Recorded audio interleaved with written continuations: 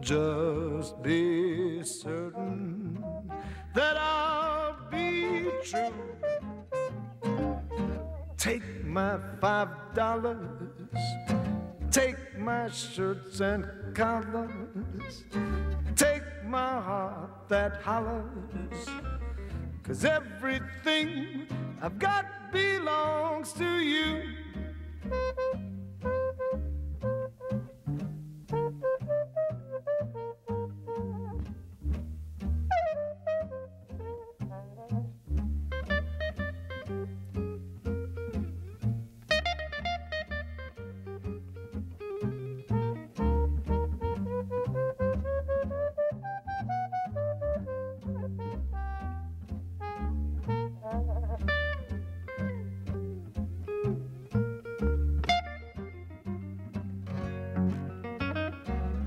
Well, I've got two lips that care for mating, therefore waiting will not do. Take my $5, take my coats and collars, take my heart that hollers, 'cause everything I got belongs to you.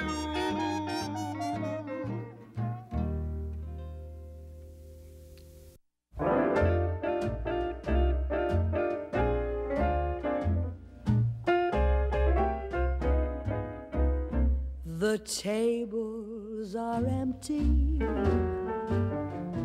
the dance floor's deserted. You play the same love song.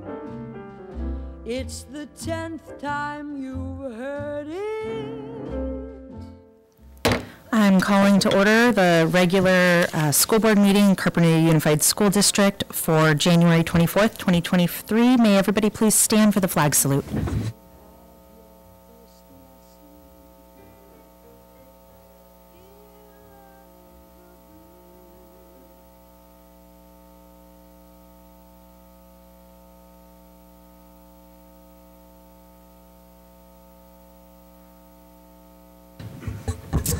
Okay, we had a closed session, conference with labor negotiators. Information was exchanged, no action taken.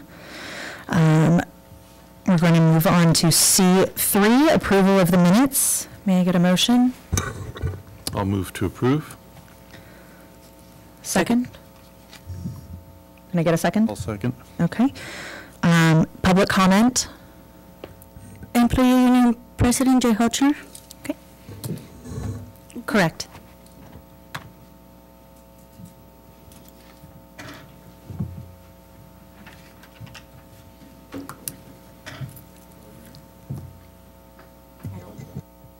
Just push it and you will see the green light. There you go. Yes, thank you. 1 second. Go.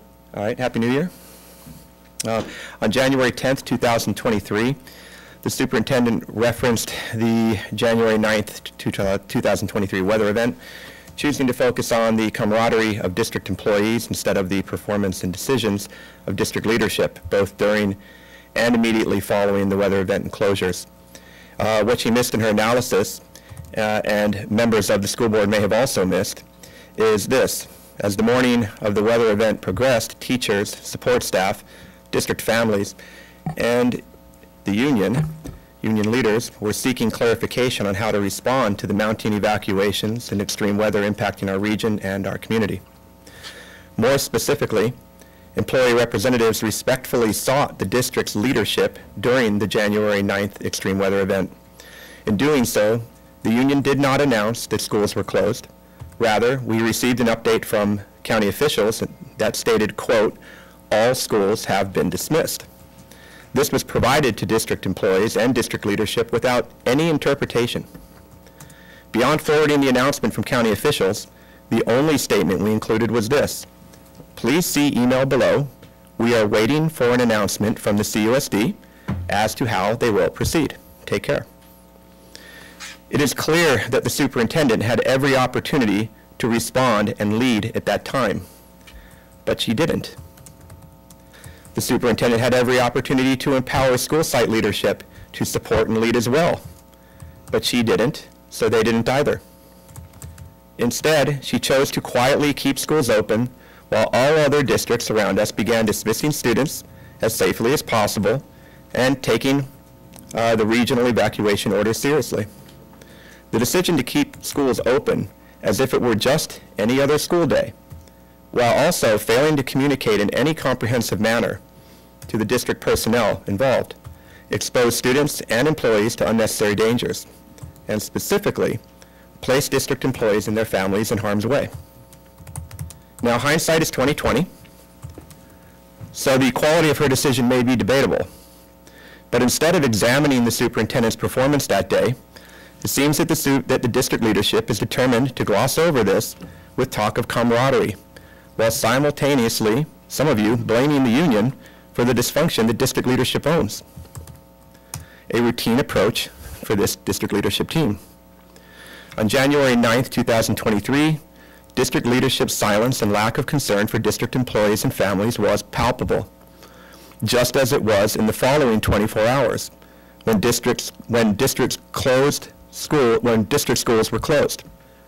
But on the day of the school closures, the district still held a 15-minute board meeting where the superintendent received a 3-year contract extension, a 3% raise. Thank you. Thank you. And applauded the school board's performance. Thank you.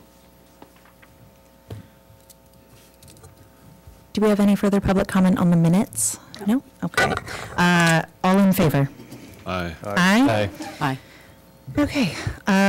Approval of agenda and consent agenda. To approve the agenda and the consent agenda. I'll second.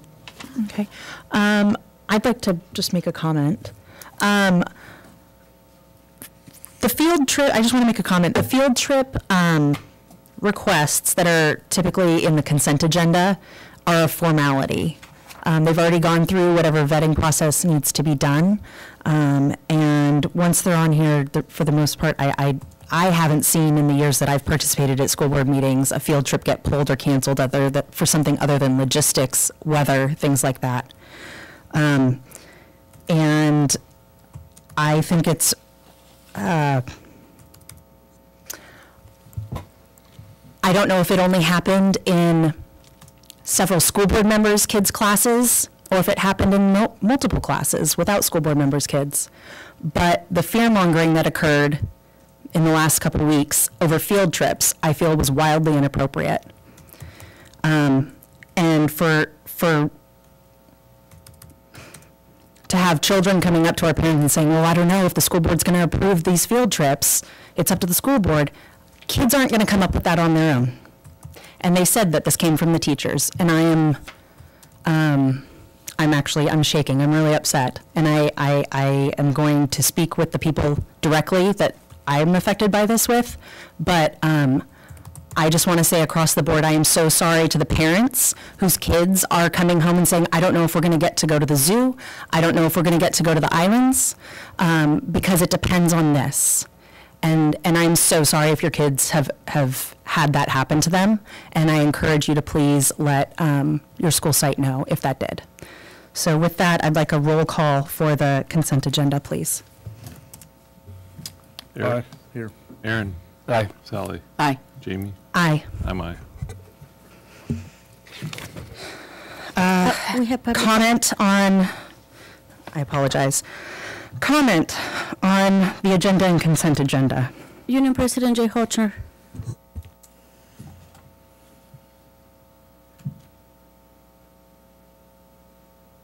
We have no comment again until E, public interest reports and presentations. Thank you. Thank you. Okay, public interest reports and presentations. A recognition to Canalino teacher Sonia Aguila on being named the Teacher of the Year for the National Association of Bilingual Education. I believe Diana has a presentation. Congratulations. So we have a very special person with us tonight, a very special educator, Sonia Aguilar, DLI teacher at Canalino, who is not only our teacher in our school who's fabulous. She's the California Teacher of the Year, Bilingual Teacher of the Year, and now she is the National Bilingual Teacher of the Year. Please join me in thanking her.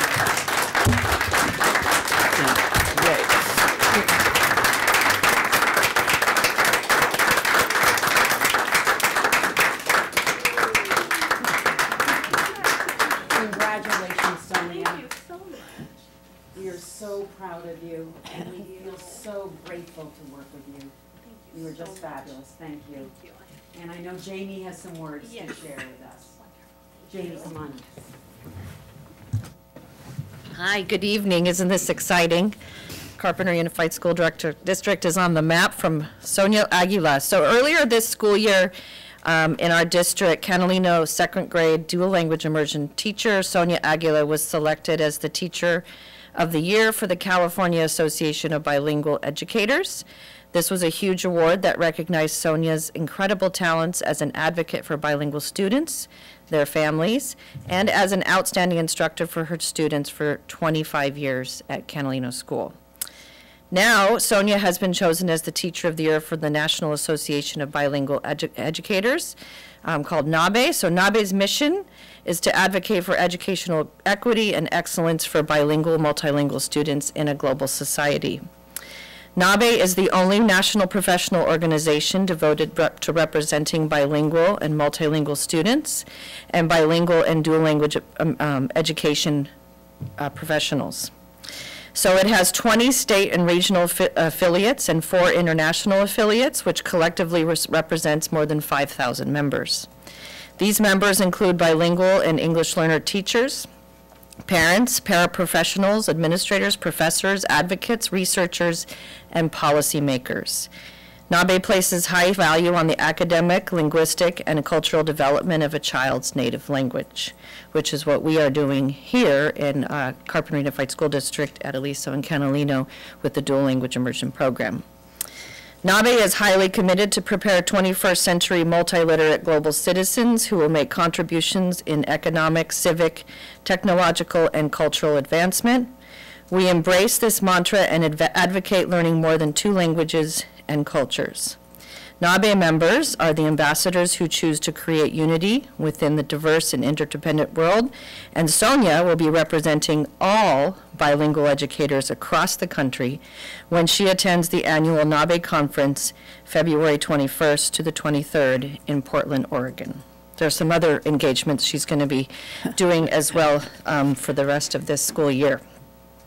So Carpenter Unified School District, its staff, students, and families are so proud of Sonia's amazing accomplishments. She has been an outstanding leader, especially in the inception of the dual language immersion program in CUSD, serving on the leadership team from the very start, writing the Plan Maestro for our program.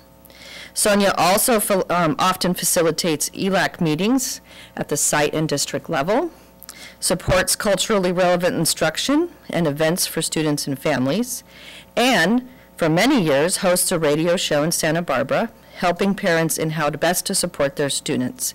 We are all extremely proud that Sonia Aguila, Teacher of the Year for the National Association of Bilingual Educators, serves our students in Carpinteria.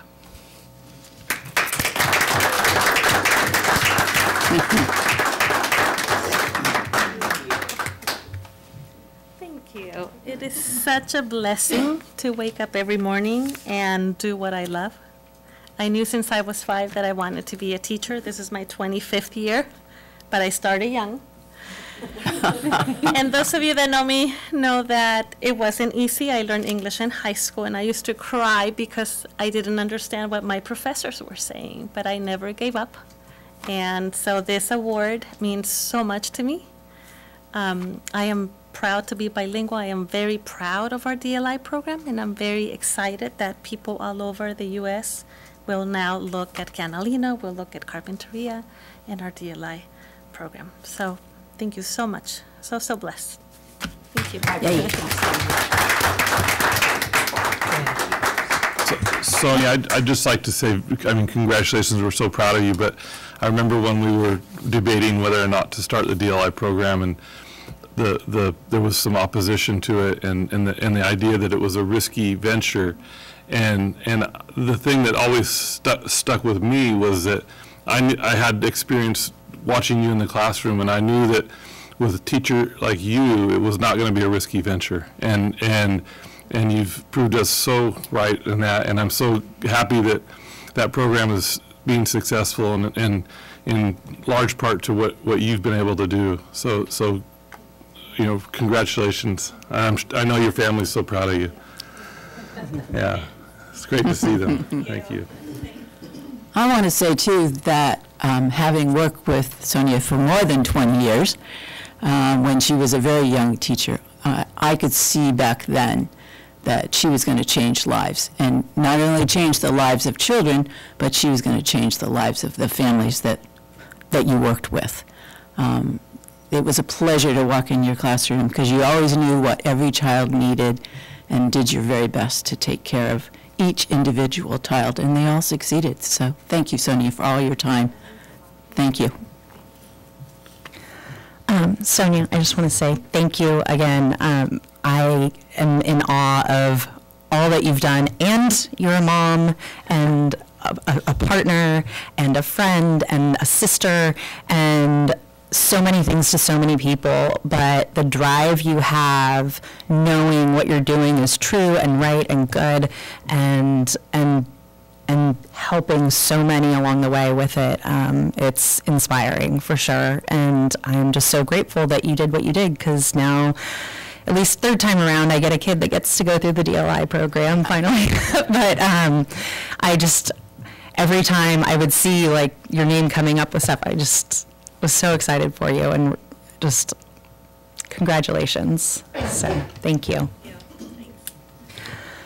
Do we have public comment? Union President Jay Hotchner. Wonderful.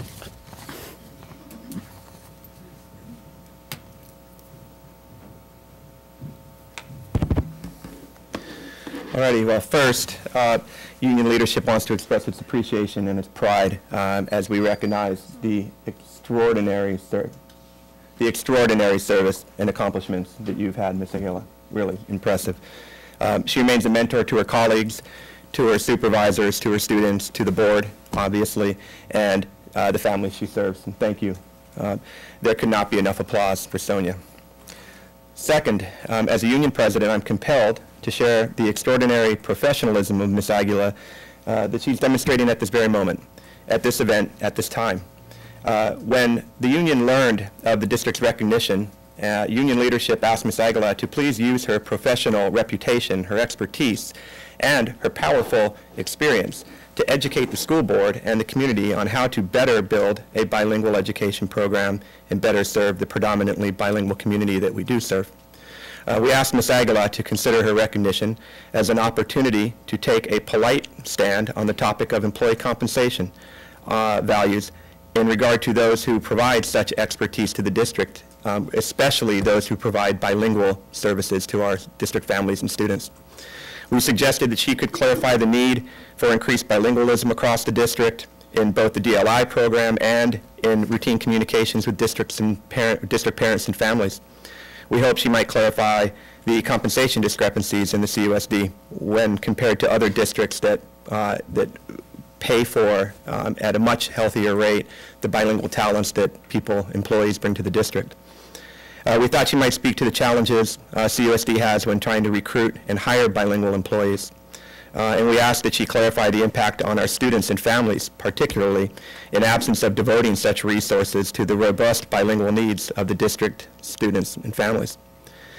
But Sonia is simply too humble to provide such a genuine authoritative statement to her supervisors, to the board, and to the superintendent. And union leadership understands, and we can appreciate that about Ms. Aguila. But we didn't want to miss the opportunity to make the point that administrators' recognition and cheering for the excellence Ms. Aguila demonstrates as an individual teacher each and every day is far different than administrators investing in systems that assure that that same excellence is available to future students. The excellence that Ms. Aguila brings to her students, again, each and every day. So thank you again, Sonia. You really are a gift to us all. Thank you.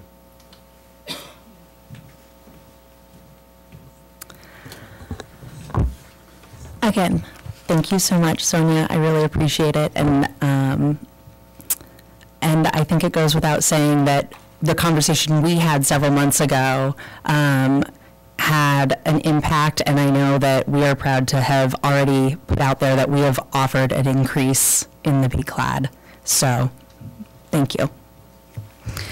Okay, next, it looks like we do not have a student representative report for tonight.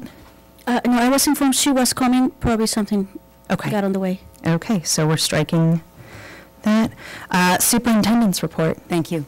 So I'd like to begin with some appreciation, and I'd like to recognize our IT team, Aaron LaPlante and John McClure, for their outstanding professional work in resolving all of our network, internet, and computer issues with speed and accuracy. The next item is our first semester middle school and high school student performance. 66% of the middle school students earned a 3.0 or higher GPA with a school average GPA of 3.19, and 67% of our high school students earned a 3.0 or higher GPA with a school average of 3.32 GPA. I also provided you with comparisons from last year to this year's grades, and the good news is our high school students are doing better than last year. Our middle school students, our sixth graders, are still struggling. And so we continue to offer tutoring at the middle school with students with D's and F's. And the good news is it's our own teachers providing the tutoring after school. The challenge is that we need to work harder with the parents to gain their support in requiring their students to participate in that after-school tutoring.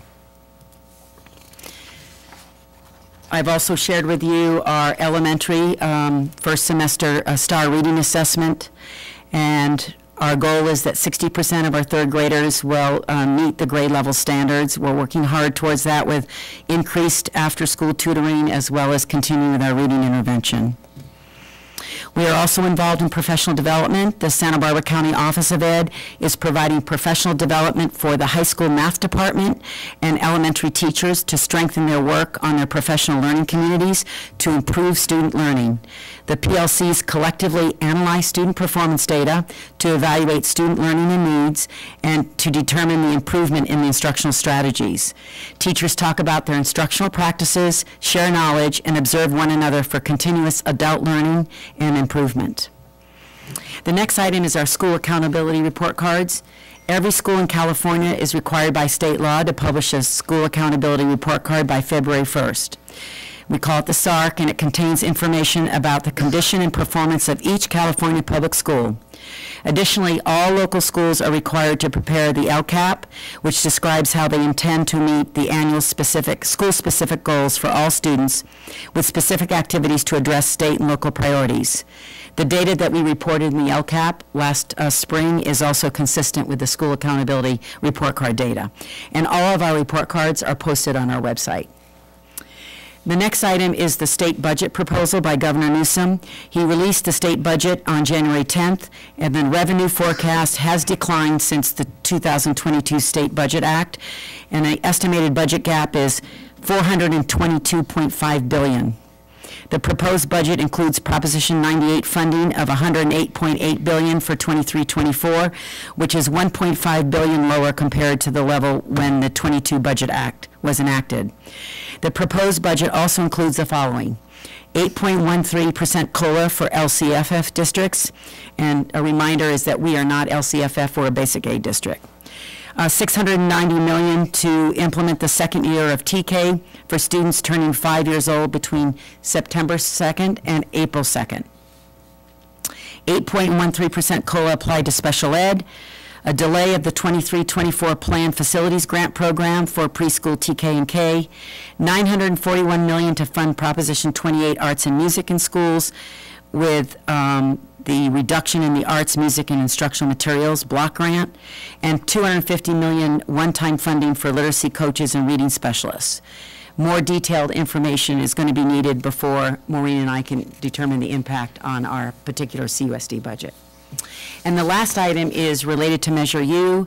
Again, we're pleased to announce the opening ceremony for our beautiful new Summerlin is planned for Saturday, the 28th at 2 p.m. So please join us for a celebration and a tour of our beautiful new elementary school, which is the first elementary school to be rebuilt in 2 decades in southern Santa Barbara County.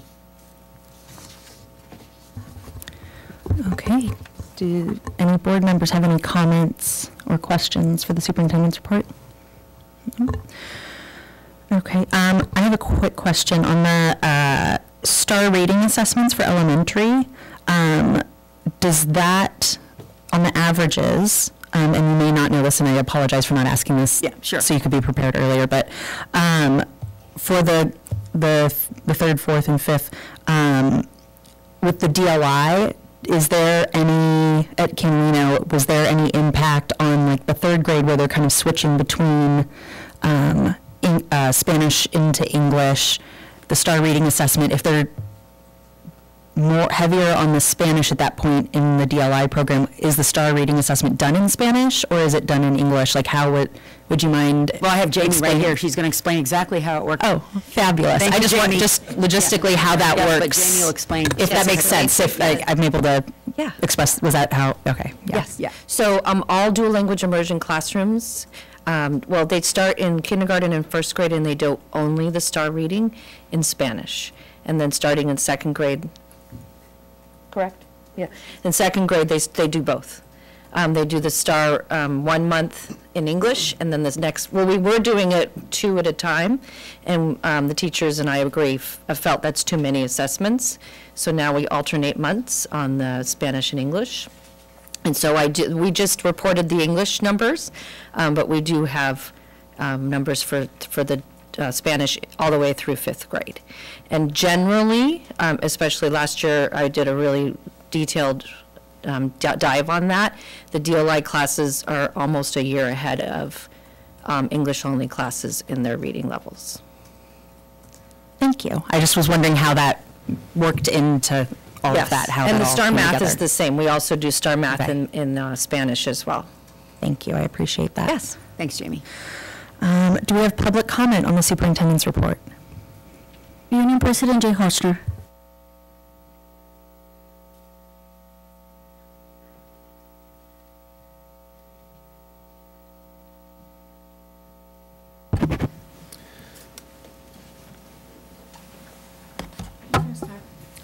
Pardon me? Thank you.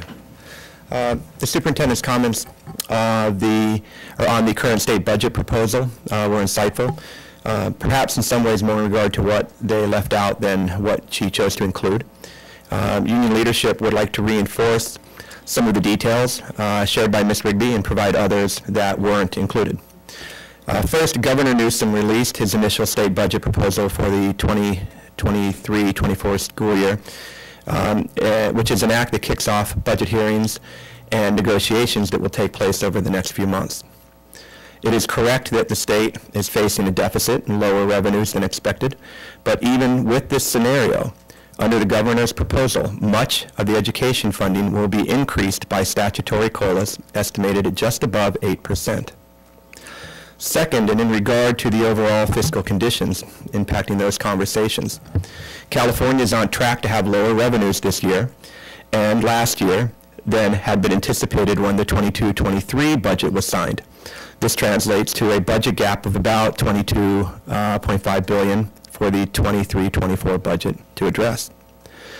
The governor's proposal includes a variety of mechanisms, but no substantial cuts are proposed for education.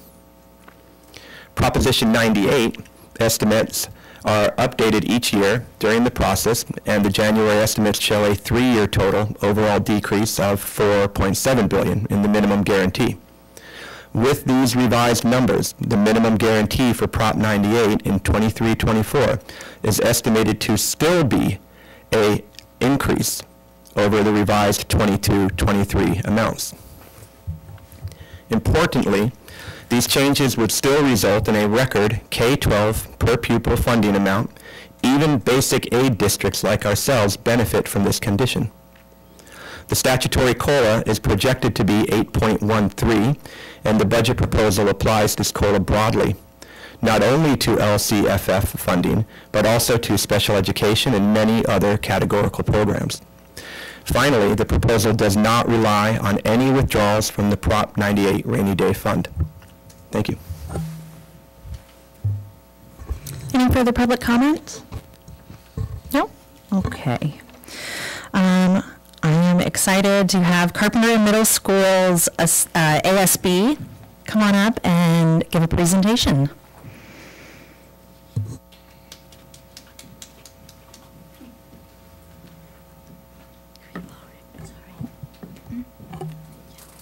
So this one, you just move this one and it goes to this, or if you want to go back, just move to this one. Okay, thank you.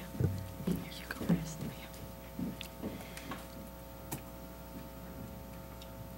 So please introduce yourself, name, grade. I'm Molly Diamond, and I am in 7th grade. My name is Natalia Andrade, and I'm in 8th grade. In August, we elected our school officers, organized a babysitting room for back-to-school night. We interviewed teachers. We held a musical chairs game during lunch. In September, we started our monthly newspaper called the CMS Post. We held our back-to-school night, our back-to-school Spirit Week. We approved school clubs, provided lunchtime lawn games, worked on the avocado dioramas for the Avocado Festival. In October, we had our first door decorating contest. Mr. Ethington's door won. We sold candygrams. We published the CMS Post. We celebrated National Dodgers Day, Unity Day, Walk, Bike, and Roll to School Day, and convinced others to celebrate too. We made posters to let people know when events are happening. We planned a Spirit Week around Red Ribbon Week. We organized and had the whole school pledge to be drug-free on red strips of paper, then turn them into red chains that were hung in the hall. We had a donut eating contest at lunch. Finally, we had a Halloween costume contest at lunch. In November, we had our canned food drive for the Unity shop, and we ended up raising 1,035 cans, and the winning class was Miss Becker's. We put out our 3rd monthly newspaper. ASB did a thankful tree that was put up in the hallway. We also approved the Wellness Club and the Safe Club. We put out a character traits video for responsibility and hard work. In the beginning of December, we printed out the December issue of the CMS Post. We had a after-school hangout on December 9th. We organized a lunchtime activity, the mitten game. We sold candy cane grams. We had a winter door decorating contest. We had an ugly sweater day on 12/16.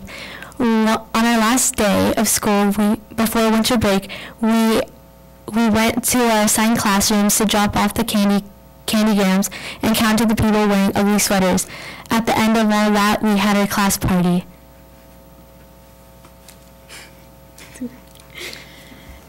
Thank you, and that's the end.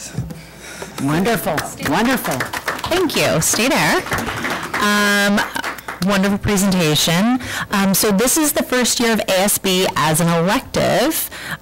Ms. Andrade, correct? Okay, and I believe you are the ASB president, is that correct? Okay, so were you part of ASB last year? At the very end of it, actually. I was really interested by my friends. Okay, and would you say having it as an elective is more or less, like what have you seen the difference in it being an elective versus an after school or lunchtime? I think we have more time doing the things we need for our school when it's a class instead of a club. We have more like meetings and communications, and we I don't know. We do. we have more time to do a lot of things, so we get a lot more done, and it's easier for us to communicate with our teachers. And like doing the door decorating contest, we have more time for that, and also doing candy canegrams and other candygrams. It's a lot easier because we have a lot more time to assign different teachers to students to go do the candygrams, and yeah.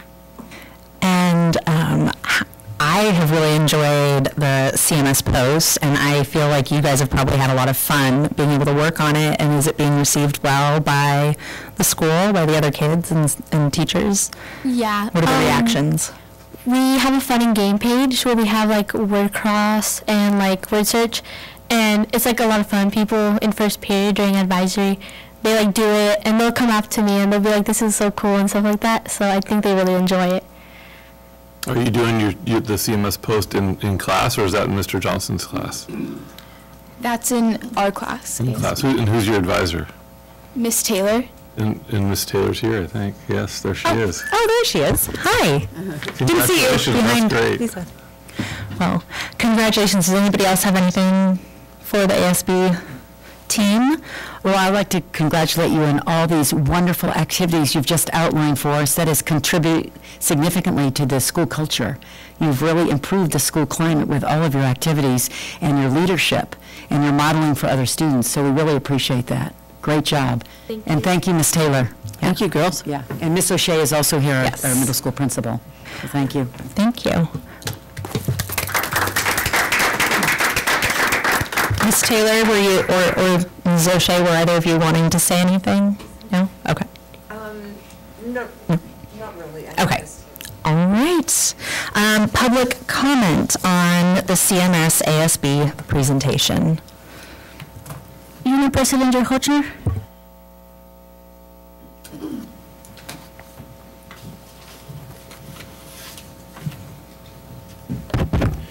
Thank you. So teacher and support staff leadership want to thank these students for their presentation. That was awesome.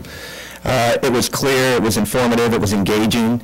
Your teachers, your instructional aides, librarians, office staff, custodians, they all speak so highly of you.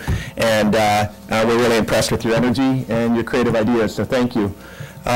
Union leadership also wants to thank the school board on this topic for investing in our middle school students and for restoring the CMS ASB class. Restoring that class was a big deal for the middle school. As we knew it before the arrival of Ms. Rigby and Ms. O'Shea. A few years ago, a decision was made, even before the COVID pandemic, to reduce the CMS ASB to a lunchtime club held once a week. And this year, in 22-23, it's been returned to a full instructional period, and that is what it deserves. And look, we're seeing the difference, aren't we? The restoration of the CMS ASB class effectively reinvests in CMS students and programs by promoting student leadership, as you said, across the campus and even around the community, such as here. When the district chose to reduce the CMS ASB to further build its reserve balances, staff, faculty, and union leadership discouraged site administration's support for that decision. And now, with increased resources invested in the program, in the CMS ASB, the community is gaining a better sense of what was lost and what is possible when we invest in this level in the, taking those districts' lofty reserves and engaging students in a different way, who are led, again, by a credentialed full-time and highly qualified teacher like Ms. Taylor. So again, we appreciate this bright spot at CMS, and we encourage district leadership and the school board to consider other areas of similar investment in our students and in instructional programs. Thank you.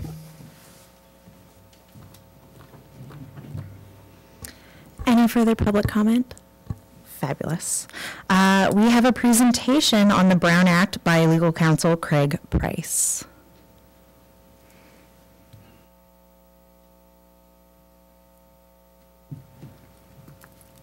Good evening. Eric, we haven't met, but I'm one of your constituents, so I look forward to meeting you off-site one of these days. I have a handout. Can I bring it up and let you pass it around?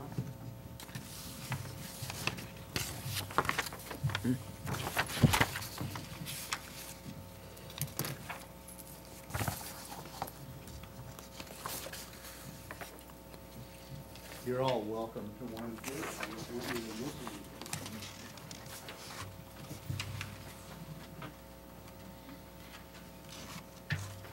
And there's some others here.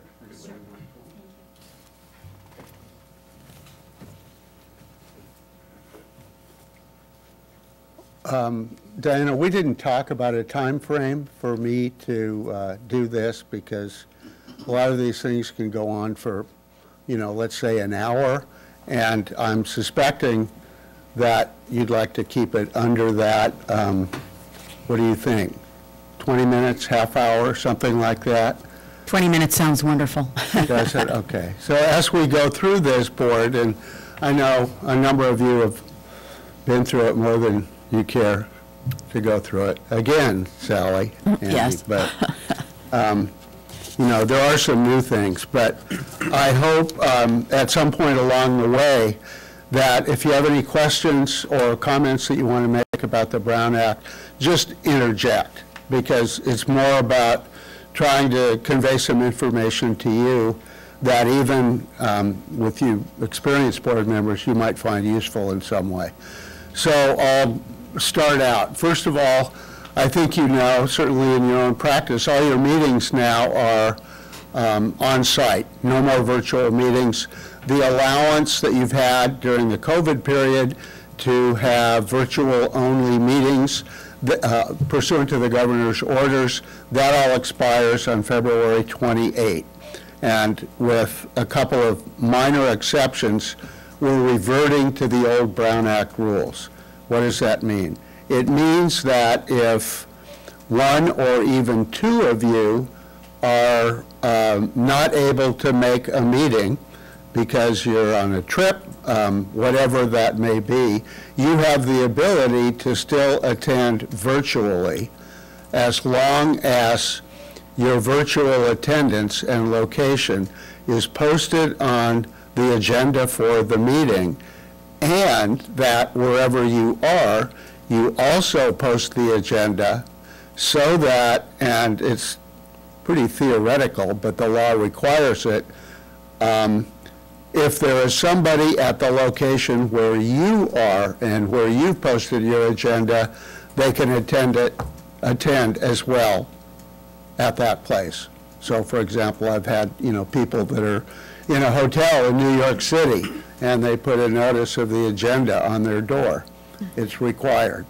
If you're on a cruise, no, it doesn't work that way. But one or two of you at a time can attend virtually by meeting those old requirements. There's actually a new law that just was passed that stops short, I think, of being very useful. It allows some exceptions to the rule that I just specified for what's called just cause or an emergency situation, like a family medical emergency. But it seemed odd to me that in neither situation, just cause or emergency, is there any allowance if there's a giant rainstorm and a flood and you can't get to the school board meeting. It would seem as though in recent California history that somebody would have taken that into account, but they didn't. Anyway, by and large, we're back to the former rules about your participation in meetings. Sometimes folks get confused about the distinction between a regular meeting and a special meeting. A special meeting can be just about almost anything. There are some limitations on a special meeting in terms of approving things like administrator salaries, because the theory is that you want to make sure that people have the maximum notice so that nobody is going to sneak anything in, like happened years ago in the city of Bell. That's why they have this rule. But the difference between a special meeting and a regular meeting is a special meeting requires 24 hours notice. A regular meeting is pursuant to the schedule that you set every December when you have your organizational meeting. If you have a workshop, if you have a board training, You can call it anything you want, but where the 5 of you are summoned together to do district meeting, that's a meeting. It's covered by the Brown Act. And if it's not a regular meeting, then it's a special meeting.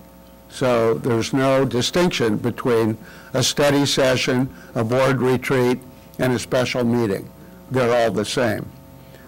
The fact that there is less notice required for a special meeting can be helpful. Sometimes, as I know you've had come up, an agenda gets posted on a Friday, and then something happens over the weekend, and the superintendent really wants to bring it to your attention, but it's too late to change the agenda, and she doesn't want to wait for the next meeting a couple of weeks hence. So in that situation, the workaround is that on Monday morning, a special meeting can be noticed for the same time in the same place, and you post it and you add whatever that agenda item is.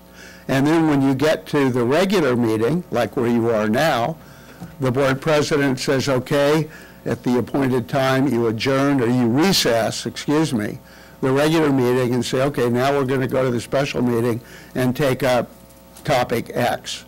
So there is a way that you can, in effect, add last-minute items, as long as it's outside of the 24-hour notice period. For other things that are, quote, emergencies, the Brown Act is very, very strict. And there are very few things that qualify as an emergency. And we've had a lot of what most of us would consider emergencies the last few years, but very few, if any, of those would qualify. So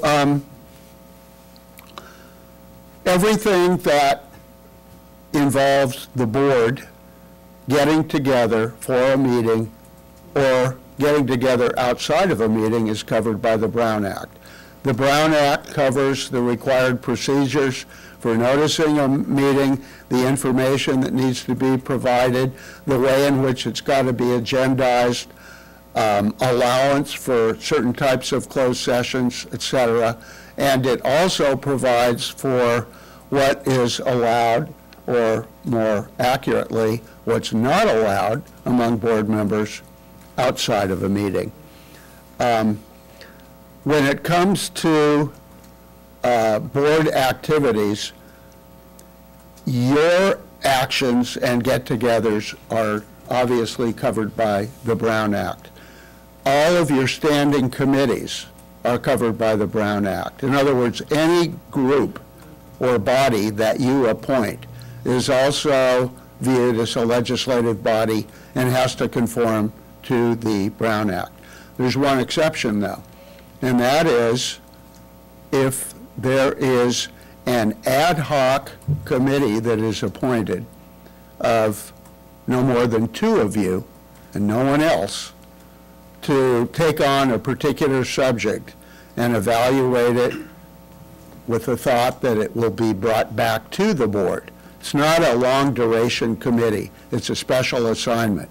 There is a unique exception in the Brown Act that allows that to occur. So any 2 of you can be appointed by the rest of the board to attend to a certain task. You can't have the superintendent on that ad hoc committee, but that's a distinction without a difference, because you can invite her to attend that committee, and that's perfectly acceptable. So that's something that on occasion can be a useful way for the board to act in a way that saves a lot of time on subjects that ultimately are going to come back before the entire board and the closed session in any event. On number 4 on the page, the first page before you, you probably know there was a law passed in 2017 having to do with social media. And if one of you goes on Facebook, for example, and says, I think thus and such, this new law, or almost new law, prohibits any other board member from going on and saying anything about what the first board member said. I agree, I disagree, etc. It doesn't matter if the people who are commenting make up a quorum or not. It's just if one person says something having to do with district business, you can't go on and further that conversation. Obviously, if somebody is acknowledging some outstanding performance that, say, a student athlete is engaged in, and anybody can say, me too. I can't imagine that's going to be a violation. So the agenda description, and your staff, Monica, really does a good job with these. I look at them and keep up with things from time to time, not every meeting. But there's a requirement that you don't need to spend more than 20 or 25 words on an agenda item, but it needs to fairly describe what it is that you're talking about. So if in San Diego they have an agenda item that says planning for future facilities, and that's it, and then they have a whole team of architects and engineers and planners, and they come in and they talk about the new stadium that they want to build, no, that doesn't work. And the courts have made that very clear. It's very logical. Is it possible to bring up some item that's not agendized if you only want to discuss it? No. There's no opportunity for that. Certainly, you can talk about dates and times, get-togethers, that kind of thing, but nothing substantive. The requirements of the Brown Act are not predicated upon whether you are going to be taking or considering action. I had a situation recently that came up actually at the City College. There was a little bit of a controversy because there was an item that was on the agenda for one of their groups there that was listed as a discussion item. And at the end of that, somebody made a motion per Robert's rules and said, move to action. So then they went ahead and they took action and they adopted that. And it was something that was somewhat controversial. And the answer to that, because there was an issue raised where they had to call me, the answer to that is, regardless of what Robert's rules say, the Brown Act trumps. And if something says discussion, you can't then take action on it. Why? I think it's perfectly obvious, as was the case in the situation I just described, because somebody reads that agenda and they say, oh, well, we don't have to worry about them acting on it. I'll go next time whenever they're actually proposing action. And those people or that person didn't get an opportunity in this particular case. You know, one of the things that comes up all the time, I think, is in terms of response to public comments. Ordinarily, you don't respond to public comments. Nobody does. Some people think that it's impermissible to do that. Actually, it's not impermissible. It's just generally regarded as inadvisable because those comments frequently are going to go off onto some other subject area. You can't introduce and talk about different subjects. It's not agendized. There's no prep. Your staff hasn't dealt with it.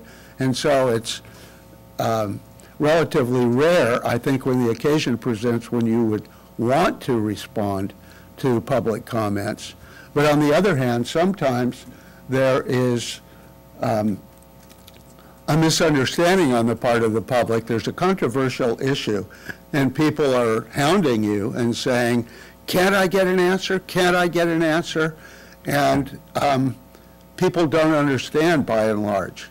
And I think that in those occasional instances, and I know you've done that, Diana's done that, it's important to say, well, we do have an answer, and this just isn't the time when we're going to be able to talk about it. The board's going to have it brought back at a future meeting, whatever it is. But don't ever think that you're so hamstrung that the discomfort of a particular moment when you may have people at home that are watching on television, that can't be addressed, because it can and sometimes it should be. What about your acting outside of a meeting? I looked at your protocols that Monica was kind enough to send over, and I think, you know, that's really well covered. And, you know, one of you can email somebody. You can email each other about a schedule for when you can get together. But other than that, in district business, you should stay away from that. And the problem is, if one of you emails another board member about some particular issue, there's no Brown Act violation with that. But then if board member number 2 forwards that to board member number 3, boom, then you get into what they call a collective concurrence, and you've got a problem. A lot of administrators and people that do what I do are now even advising against superintendent reports that go out, emails to the board on various subjects, and I don't agree with that. I think it's perfectly fine, for example, for an email to go out to say, this is to advise that I'm going to be bringing forth at the next board meeting, you know, this particular topic that you've all been interested in. On the other hand, if there is a topic that you are considering and there is an email that says, I want to let you know where I stand on this or what it is that I'm proposing to do, that's a different story altogether. Once again, it's common sense. It really is. Nothing more than that.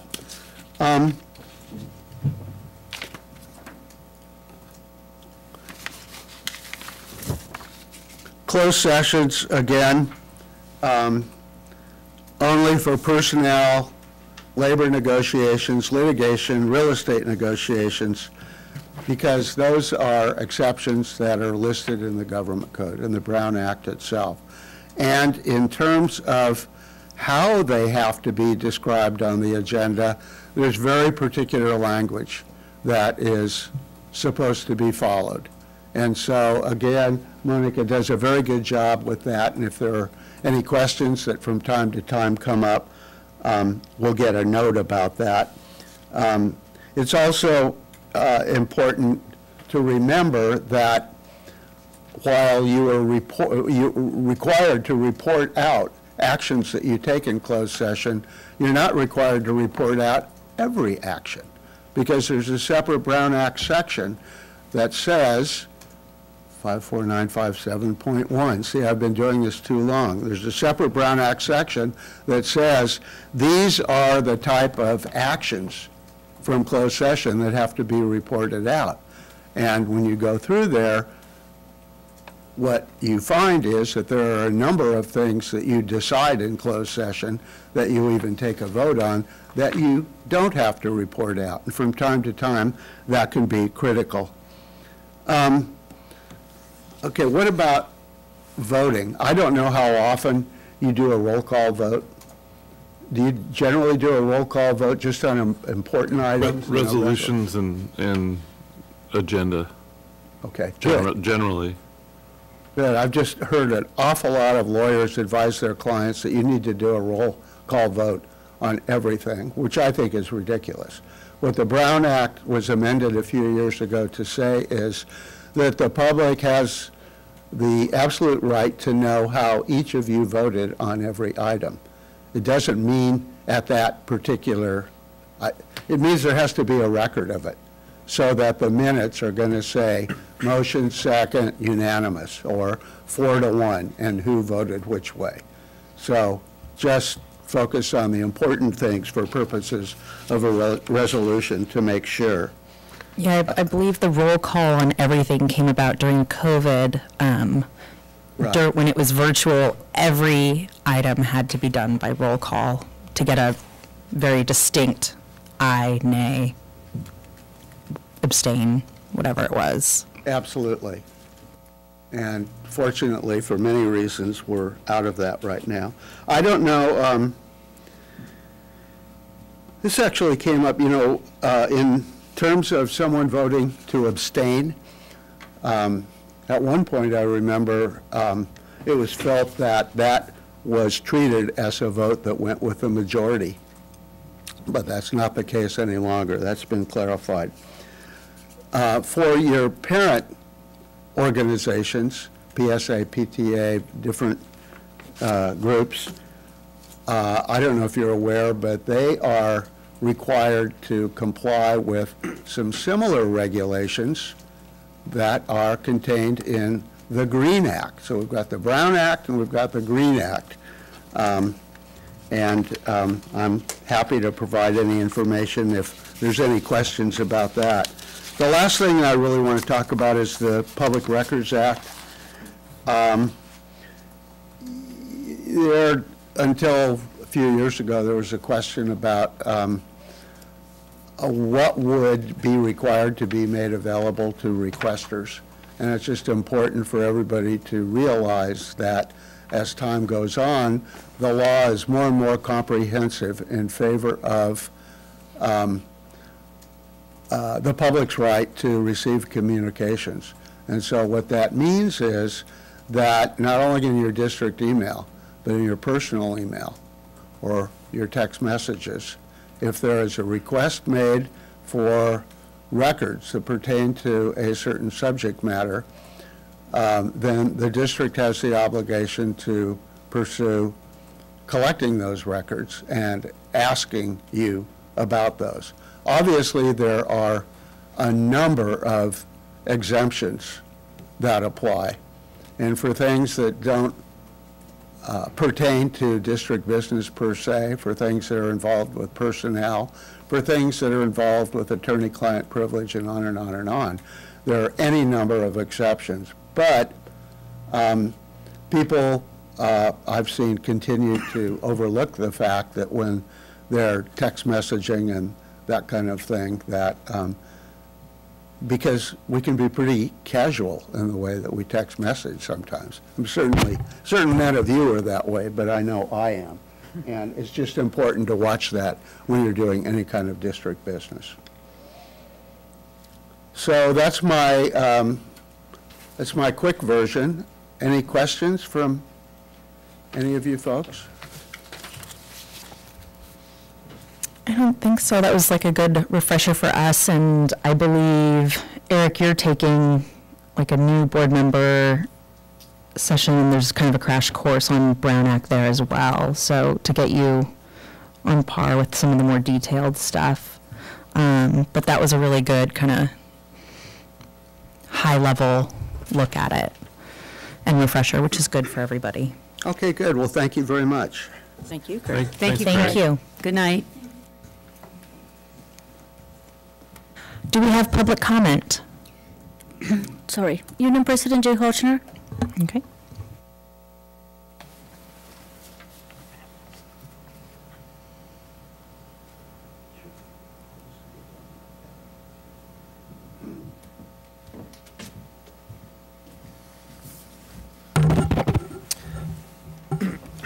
Thank you. So the board agenda did not provide much insight into Mr. Price's presentation. Although we were unsure, we being the union were unsure what Mr. Price would be sharing, we're pleased that he addressed several of the limits and opportunities surrounding communication available to both board members and the community members they serve and who may wish to communicate directly with those board members. A few interesting details and questions stood out.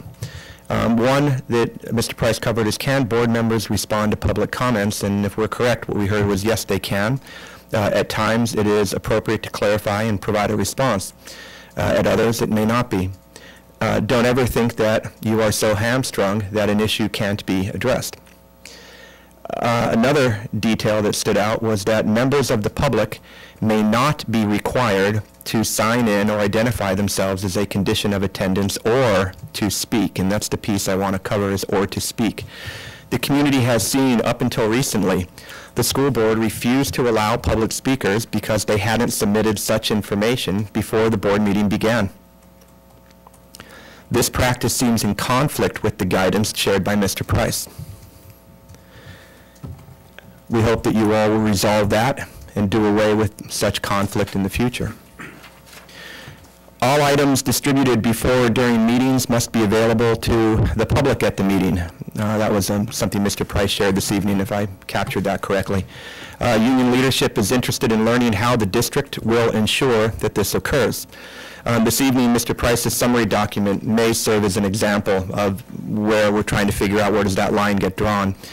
In that it was available to those present. He provided it to you, and he provided it to our administrators off to the right, and I was able to come up and grab it, and appreciated that, Mr. Price. But how will the district share the same information with those attending meetings virtually or online or via video? And is there even an obligation? I'm not sure, but that was the question I had for you, Mr. Price. And then finally, as time goes on, I believe this was, if not a direct quote, it was certainly, I'm certainly trying to capture what Mr. Price shared. As time goes on, the law is more and more comprehensive to the public's right to communications. This is regarding public information requests. So again, as time goes on, the law is more and more comprehensive to the public's right to communications. If there is a request made for records, the district has an obligation to pursue those records and ask you about them, and you to provide them if you have them. And that includes texts. He didn't say it like this, but I understood him to say that includes texts and emails, and I believe written memos as well, along with all formal documentation of the school district. Thank you. Thank you.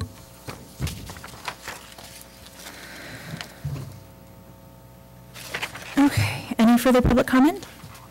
Okay. Moving on. E6, Carpinteria High School Area Crosswalk Safety Improvements Preliminary Plans Presentation.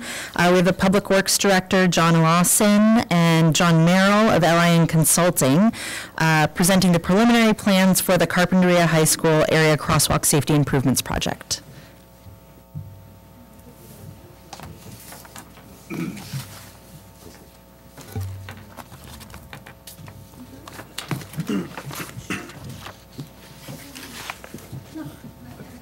Okay.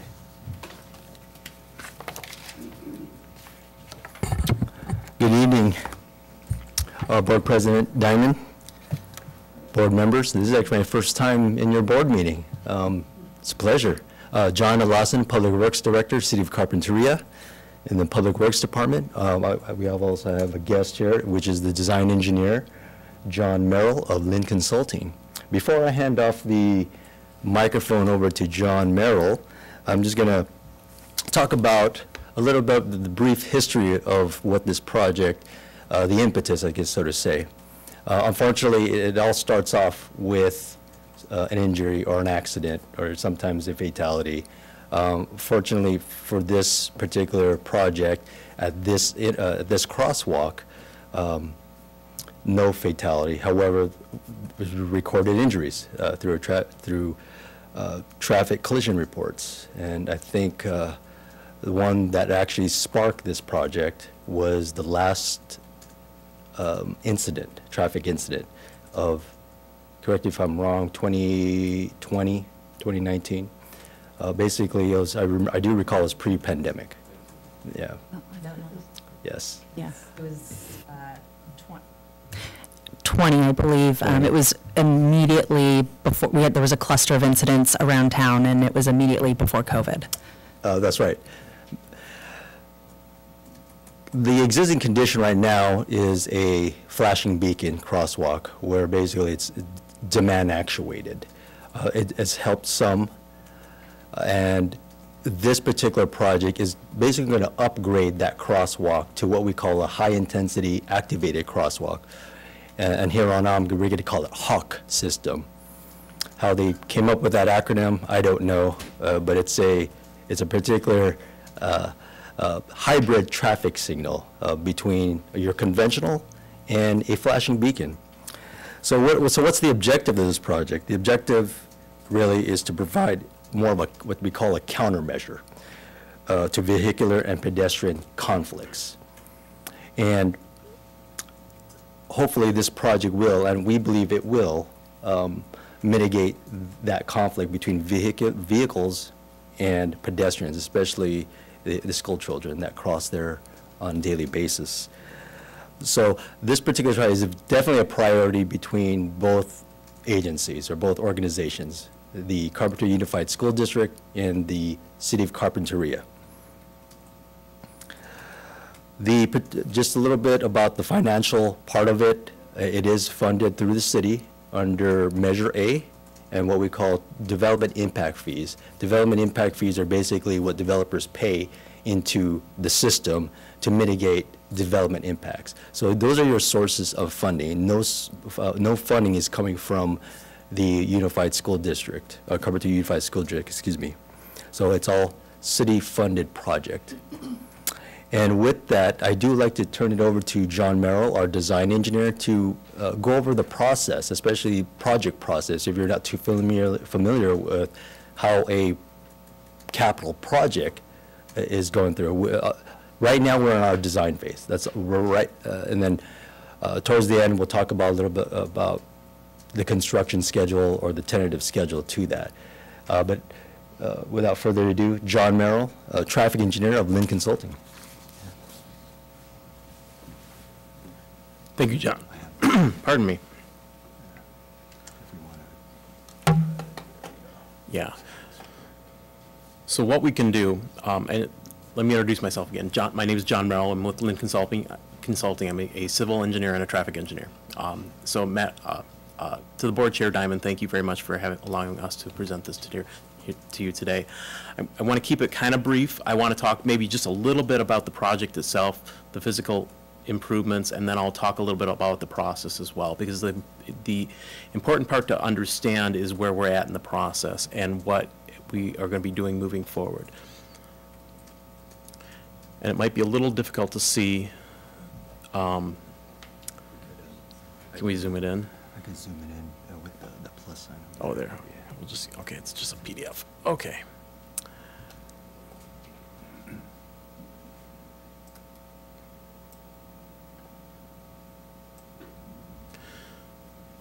So essentially, the project is about improving the crosswalk, not only putting in a higher level device that will help pedestrians cross, but also relocating the crosswalk slightly to the west. This will allow a better visibility, or what we in the engineering field would call a line of sight, between pedestrians that are waiting to cross and vehicles that are oncoming. And essentially, that's really what this project is all about, is improving and enhancing the safety at the intersection. You can see that there is a slight curve in the existing trail system and then intersecting just about, I would say, about 20 feet to the east. It's a very slight change in the alignment, but enough that it will provide a better line of sight. Regarding the process, I wanted to make sure go through a little of the process step by step. So when the city first started looking at this is before they had brought me on to do the design, the city looked at 3 different alternatives. They looked at doing a crosswalk exactly in the same location. They looked at doing a crosswalk at the staff driveway or adjacent to the staff driveway. And they looked at doing a crosswalk adjacent to the student parking driveway. And there were considerable pros and cons with doing both, and very much so having to do with cost, but also other complications as well. One aspect of this project that might not be everyone aware, may not be aware of is Foothill Road, which is actually a Caltrans route. Because it's a Caltrans route, that means the city of Carpinteria has to have permission to install the improvements within state right-of-way, which means that it has to be installed per the state requirements, which means that the state has to review the design. It's a very onerous task when you start getting several different stakeholders involved, the state being one of them. On top of that, you have a flood control channel just to the south of there that's owned by the Santa Barbara County Flood Control District, Watershed District, right, John? Flood control, okay. They are involved in this as well because the triangle parcel just south of the crosswalk is actually owned by the Flood Control District. On top of that, you also have Carpinteria Unified School District, and some of these improvements will be on school district property. And not only that, but we have a major water main running just north of Foothill Road that is owned by the U.S. Department of the Interior, Bureau of Water Reclamation, that we are dodging to make sure that we continue to provide water service and be able to allow access for maintenance of that. So there's a lot of moving parts. And it's not as simple as just installing a traffic signal. So where we're at right now in the process is we've talked to Caltrans. We've actually gotten a positive response from Caltrans. We've made some adjustments to what we're proposing. We're now ready to go back to Caltrans. We're ready to go back and confirm those revisions. But before doing that, the city would like to present this design to the school district so that you are aware where we're at in the project. Once we are able to move forward on that design, the next step would be to do what we'd call a formal design review. That's when we start to get comments from Caltrans, and they start to go into the details of everything. Does it meet this standard? Is it exactly that distance away? Are you using this type of product that meets this requirement? And then all those other agencies as well. So it will be a multi-tiered process. What I want to convey most of all, however, is that the design that you see right now, this is preliminary. This is not permanent. This is not exactly the way things have to be, but this is the recommendation that the city of Carpinteria has for the school district, and the school district has been working with the, I think it was Jeremiah. Yeah, I don't know what his title is. Assistant principal of the high school. Yeah. Yeah, thank you. And with that, I'd like to thank you for your time, and I'll be here to answer any remaining questions, as well as John Lawson. Board members, I'm just going to pull up on screen next of what this Hawk system would look like. Again, this is just an example, but this is what a Hawk system looks like.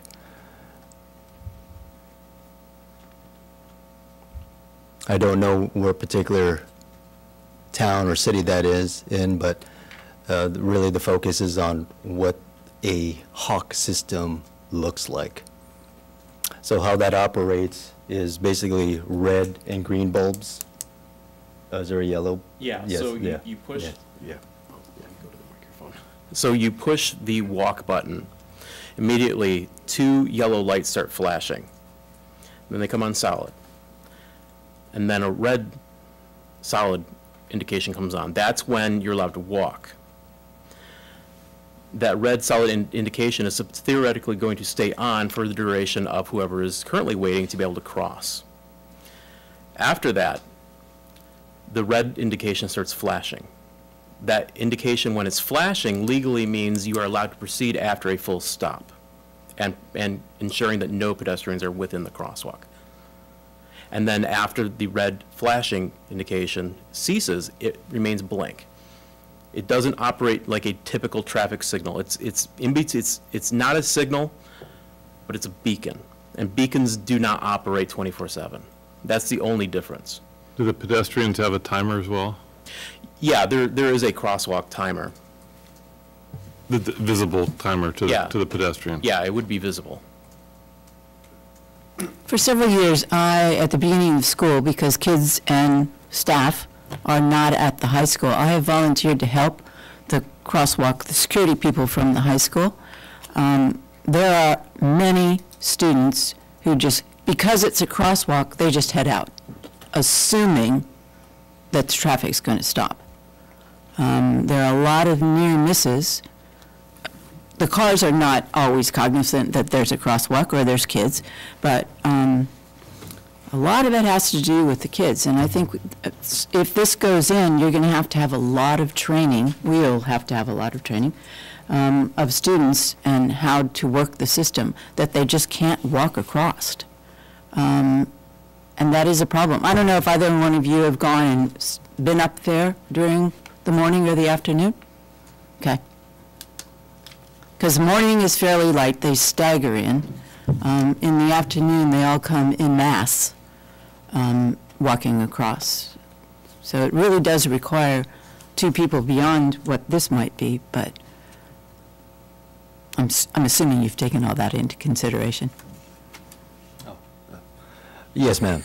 That's before we go into design, the concept process or the concept phase, there's always a traffic study. And that traffic study, just like John Merrill mentioned, is in collaboration with Caltrans. So before we even get into a design, which you saw earlier, we have to have a traffic study or engineering study.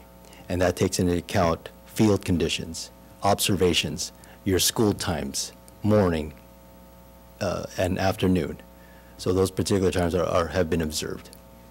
So you've seen a significant change in traffic patterns there over the last year then, I'm assuming?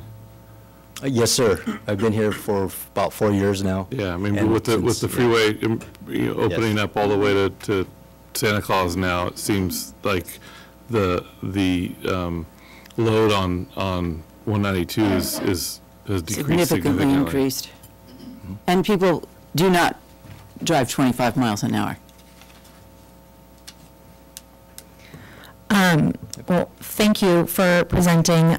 This is something that was a priority for me before I was a school board member, and when all of a sudden there was an uptick in incidents, the city and I believe Doss Williams at the time and some others created a traffic committee ad hoc group, and we were able as parents to come and give our input on what we think some of the issues are that were causing it. And it wasn't just at this school site, it was at multiple school sites. There were issues, and the city has been really great and responsive to a lot of the issues that were addressed, and I really want to thank you for that.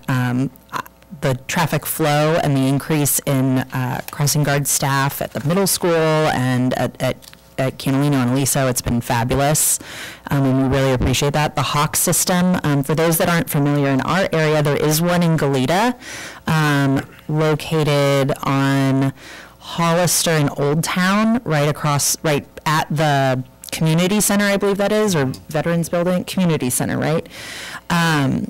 And so if you're interested in what that is, there's one there for you to go check out. But definitely there is an aspect of, once we actually have it coming, education for the public at large, but also our students, for sure.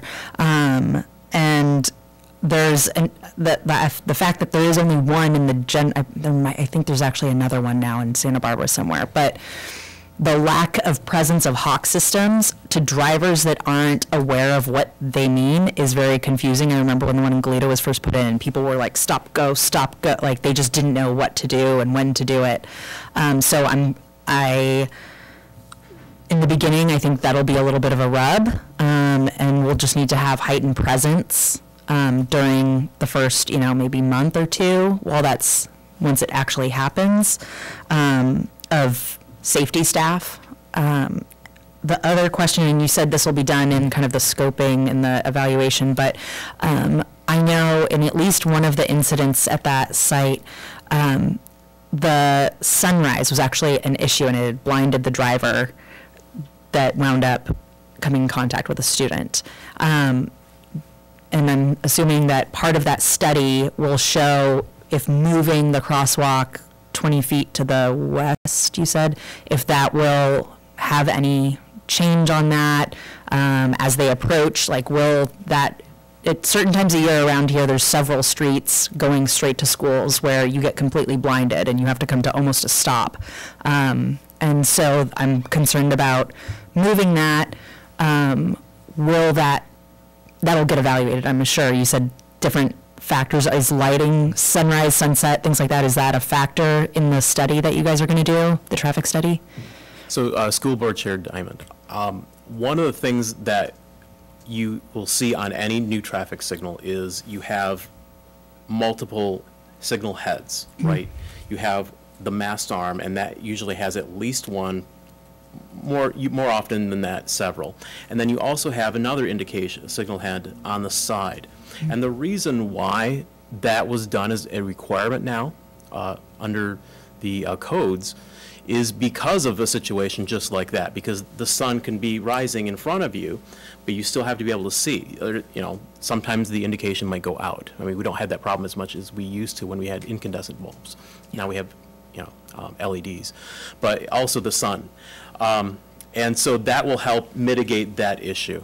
Additionally, we did look at potentially looking at putting a border around the back plate. Unfortunately, even though you can do that on a traffic signal, this, as I said before, is not considered to be a traffic signal, and Caltrans will not allow that on a hawk signal, which I thought was kind of intriguing.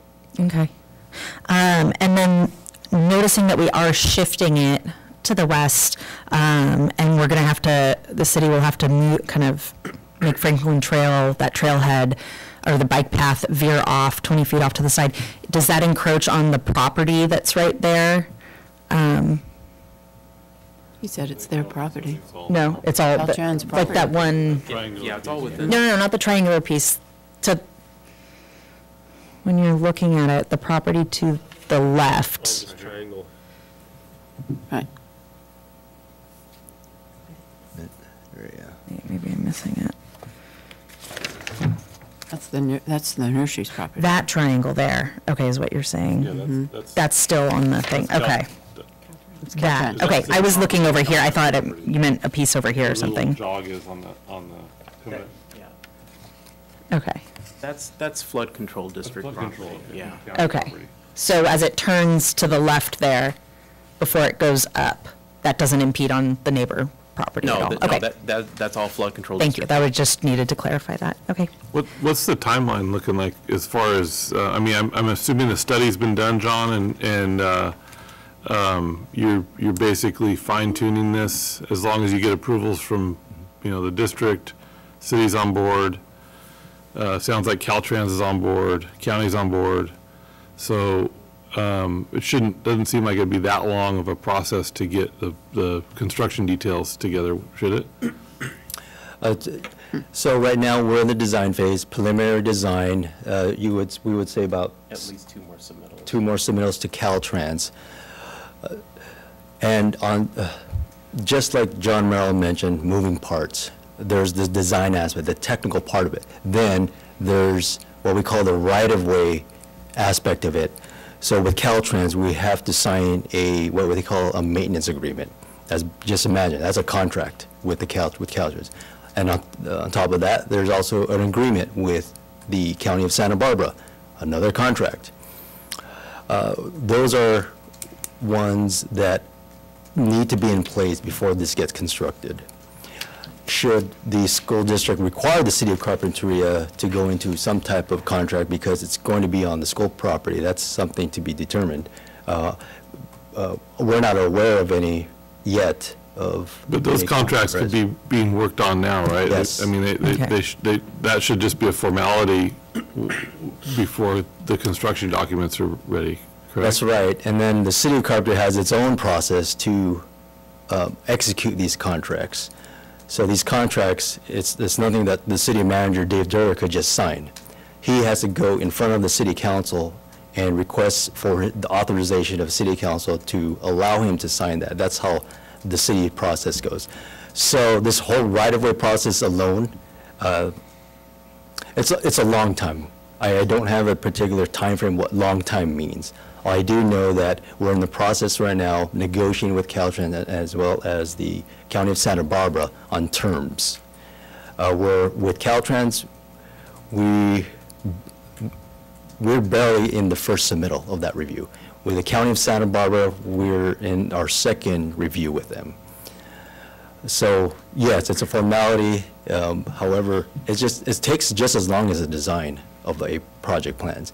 Your construction part of it, once it goes out to construction, that's probably the easiest part of this project, is just having the right-of-way phase or the whole contracts or the agreements in place, and then finishing off the design.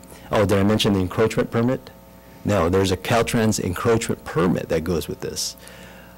So just imagine, basically these are all contracts that we have to sign with these agencies because it's state right-of-way, because it's county property, and hopefully I don't think that we would have any type of contract or agreement between the city and the school district. I don't think so. Okay.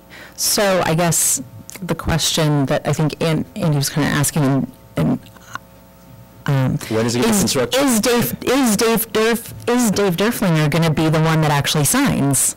No. He's retiring.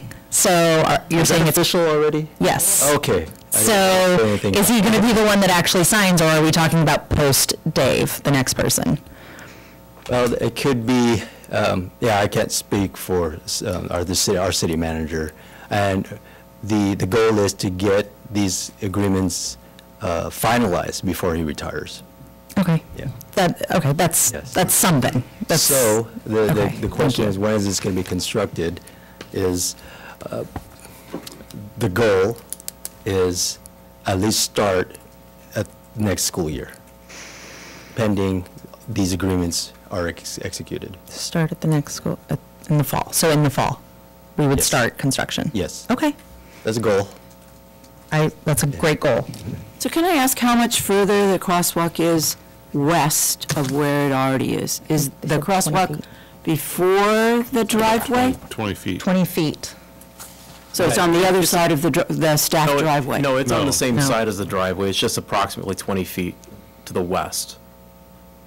So it's still in between the staff in driveway. Right, but closer to Yeah. the driveway. Yes, closer to the driveway. It also serves to allow vehicles that are coming out to store okay, there, it's so that it actually will make it a little bit easier for folks to get out of the staff parking lot too. Great. Okay, any further questions? Okay, public comment? Thank you, gentlemen. I really appreciate your time. Thank you. Union President Jay Hochner? Okay. All right. Moving on. E7, public comment on items not on this agenda. Thank you, John. We have two comments. Sarah Roglitzer?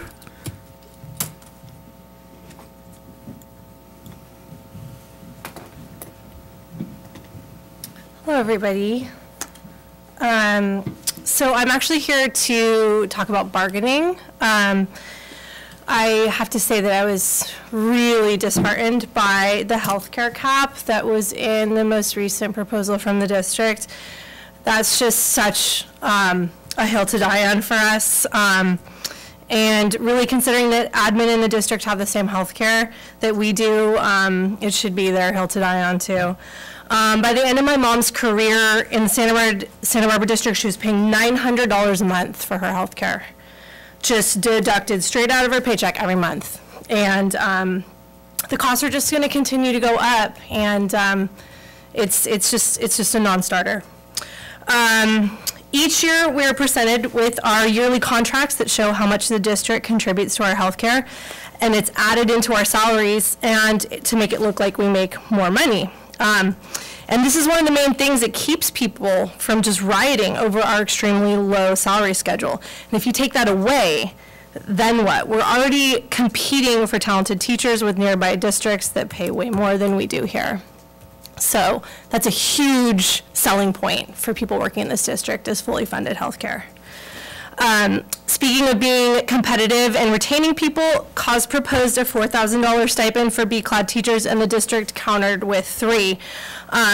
Just yesterday, we were discussing in our morning meeting at the high school about how we're going to deal with this new influx of DLI students coming to the high school. How are we going to pivot our curriculum and staffing to serve this new population of bilingual students?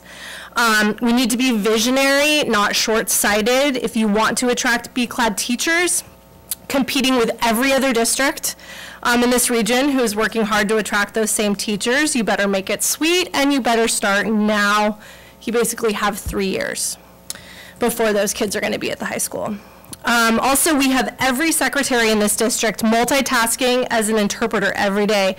We're using these people on the front lines of interfacing with parents and the community who are also dealing with kids throwing up in the office, mental health crises at the same time, and then we're asking them to interpret in high-stakes IEP meetings. So as we begin classified bargaining, which is going to commence soon, we should be looking closely at how we can appreciate these hardworking staff members / interpreters and compensate them generously with a bilingual stipend, because I know that is bargained separately, but they work extremely hard for our district. Another challenge we are facing, most notably at the high school, is what I would consider like a talent brain drain of our best and brightest teachers. We're losing teacher leaders left and right to other districts who pay better, that are closer to where people live, so they don't have to commute. Time's up. It's unfortunate. I had lots of good things to say. Thank you, Sarah. And if you have your statement written down, feel free to email it.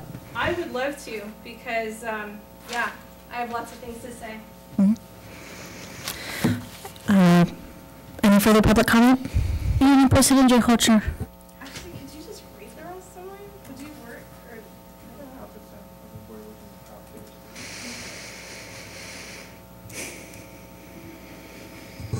know. No, never mind. That's fine. Just go for it.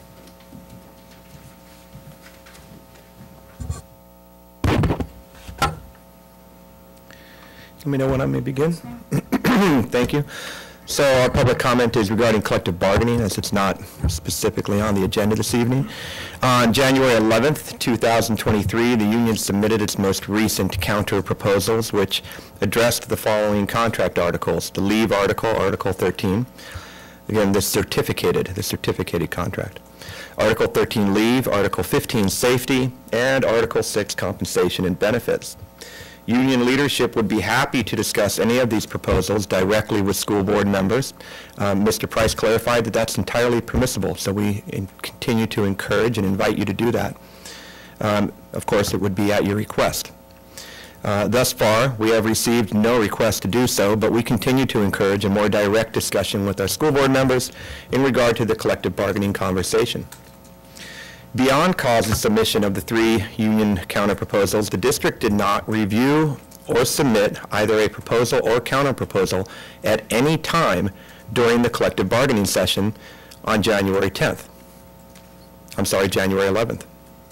But it did, oddly, float an informal proposal to the community after the meeting ended. Never mentioned it to us, but then floated it to the community, which is, on its face, bad faith bargaining.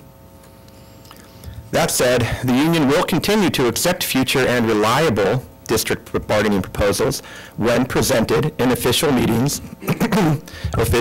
legally established for that purpose, not via a public email that comes after the meeting when it's not even been mentioned to us.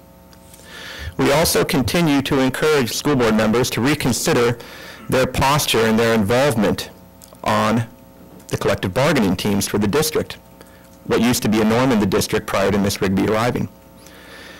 The removal of board members at collective bargaining meetings, again, a condition brought by our superintendent and nurtured by our human resource director. No, it's not, but we'd be happy to debate that at any time you like, Mr. Schaefer. This is a condition that's been both exceedingly expensive and destructive to the bargaining environment, especially in regard to the bargaining partner's ability to reach well-informed and productive agreements designed to benefit district students, families, employees, and the community of Carpinteria. Each one of you could be participating on these committees if you so chose to direct the superintendent that way. And we have huge, enormous concerns that you are not receiving valid, accurate updates about what's happening in that bargaining room, while we are subjected to taunting lawyers, to the taunting lawyer, and to the silence of Ms. Zapata. So please consider that. We'd like you to get more involved, directly involved. Thank you.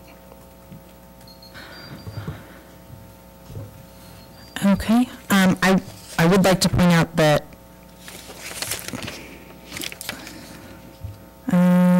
there was a time for public comment on negotiations at 4:30 prior to the closed session. Yeah, we wanted to speak in open session to the community, and if we missed that, then... So that actually happened, the public comment happens here before we go into closed session. Thank you. Is how... Start the meeting off with that next time, but I think with the important... That's at 4:30, so nobody was here. So if nobody's here, then we don't the important do that. piece for the union is that in public comment, we share share this with you. I think we did that tonight. We did that successfully, and we did that transparently. I just wanted to let you know that there is a time for the, if it's like specifically for this item that you were talking about, negotiations, it was on as a closed session item, and there is public comment time before that, for that opportunity. I just wanted to let you know, people may not understand what that meant, and I just wanted to clarify. So. Yes. But typically, there's nobody here. Correct. Thank you for the opportunity. Yep. Okay. Moving on. F1, board policies. Board policy and administrative regulation 3250, transportation fees, first reading. The board is asked to approve the first reading of BP and AR 3250, transportation fees. Whenever the cost of providing student transportation exceeds funding provided by the state, the governing board may charge fees for home-to-school student transportation and other transportation services as expressly authorized by law. Can you get a motion? I'll move to approve. Second. Public comment on F1. Union President Jay Hochner.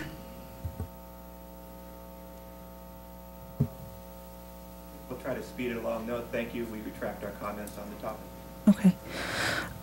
And just to clarify, we do not charge for that service, correct? We do not charge any transportation fees. The reason why we bring the board policy to you today is that there was an update in the law and we're required to change our policy. Thank you for clarifying. All in favor? Aye. Aye. Okay, F2, Board Policy and Administrative Regulation 5131.7, Weapons and Dangerous Instruments, first reading. The board is asked to approve the first reading of BP and AR 5131.7, Weapons and Dangerous Instruments. The governing board recognizes that students and staff have the right to a safe and secure campus free from physical and psychological harm, and desires to protect them from the dangers presented by firearms and other weapons. May I get a motion? I move to approve Board Policy Administrative Regulation 5131.7. I'll second. Public comment? Union President Jay Hochner.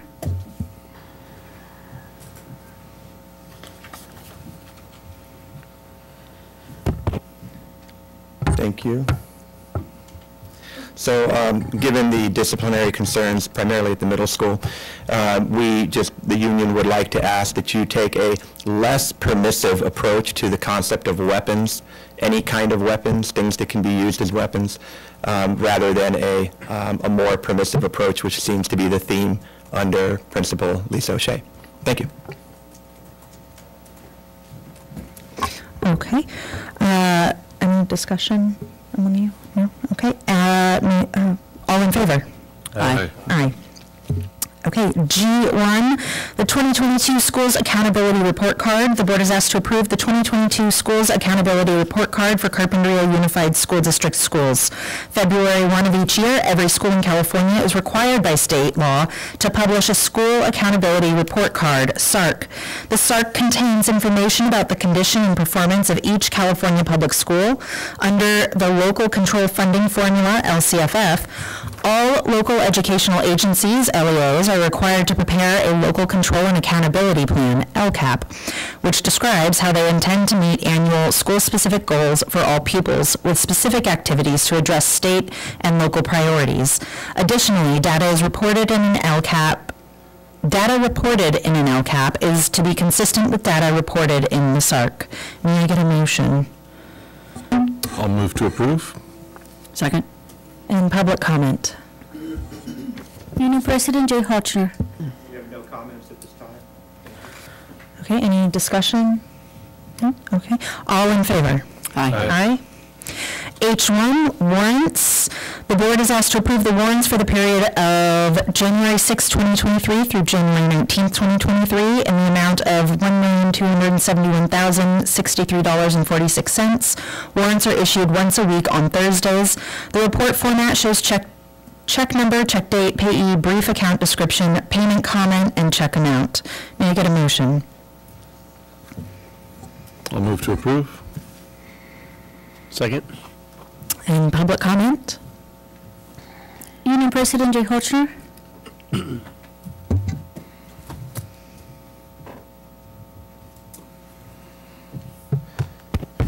Once again, union leadership would like to thank those community members who provide grants and gifts to the CUSD with no unethical or unprofessional strings attached. I think you're on the wrong warrants right now.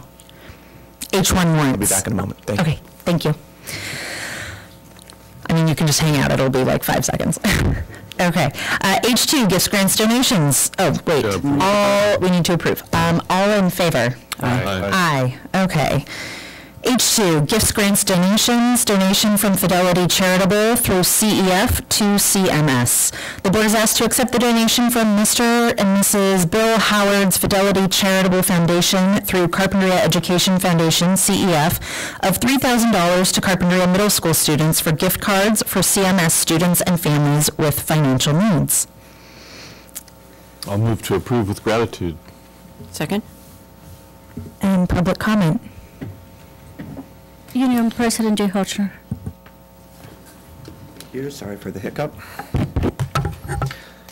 So union leadership wants to thank those community members who provide grants and gifts to the CUSD with no unethical or unprofessional strings attached.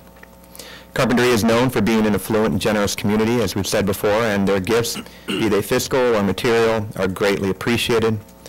Beyond that, the generosity of these donors, this time from Mrs. and Mr. Bill Howard's Fidelity Charitable Foundation, serve to support the community, children, and their families, which in turn we believe comes back to provide a variety of predictable and even unpredictably positive benefits. Thank you. Thank you. All in favor? Aye. Aye. Okay. Measure U, aye, Measure U. I1, semi-expenditure report as presented to Citizens Bond Oversight Committee, CBOC. The Citizens Bond Oversight Committee meets quarterly to fulfill their obligation under Proposition 39 for oversight of Measure U. One of their principal duties is to review expenditure reports to ensure that bond proceeds are expended only for the purposes outlined in Measure U. These summary reports are provided to the board for information purposes only. The attached report was provided to the committee on January 18th, 2023, and reflects Measure U bond expenditures for the period of April 1, 2022 through December 31st, 2022. May I get a motion to, no, it's no action, right? No action. We're not accepting it? No, it's information. Information only, okay. Public comment on I1. Union President Jay Hochner. No comment at this time, thank you. Okay. I2, approval of lawn repairs after the removal of the portables at CHS Admin Building. The board is asked to approve the contract increase with McGillivray Construction in the amount of $21,793.26 for the removal of 8-inch unforeseen base under the portables used as interim housing for the admin building. On December 13th, 2022, the board approved the cost for demolition and removal of the portables, including stairs and concrete landings. Safe-off electrical services, including fire and data lines terminations, and an allowance for repairs to irrigation and plants in the amount of $117,874.32. The cost of removal of the base is $21,723.96 and will be paid with Measure U funds. May I get a motion? Move to approve. I'll second. Public comment? Union President Jay Hochner. I2. We have no further comments until letter J, personnel. Okay. All in favor? Aye. I3, Canalino Plumbing Project. Assistant Superintendent Business Services Maureen Fitzgerald will present and explain Canalino plumbing issues to the steps to correct them. So this past summer, with the completion of all of Canalino's phases of modernization, with all the staff and students returning, the site started to have plumbing issues. At the beginning of the planning phase of Canalino's modernization in 2016, they had both plumbing contractor and the engineers out there snaking all the lines, cameraing all the lines to determine if they were adequate. And there were many, many plumbing repairs done during each phase of modernization, including Phase 4 in Catalino. Subsequently, when everyone came back, they started having backups. And as a result of that, Jim Pettit and Jay Sullivan were at the site almost every day trying to figure out why. One of the things that we concluded after pretty much every week since school is open, having some major backup, is the requirement now for the school site now has completely renovated every bathroom to low-flow toilets, which are required by law. The main line, kind of coming through Catalino that goes out to the street, is a 4-inch line, and it's just been, it just is not sufficient. It's technically adequate, engineered technically adequate, but it's not sufficient with the low-flow toilets to move the waste through. So it's continuous backups.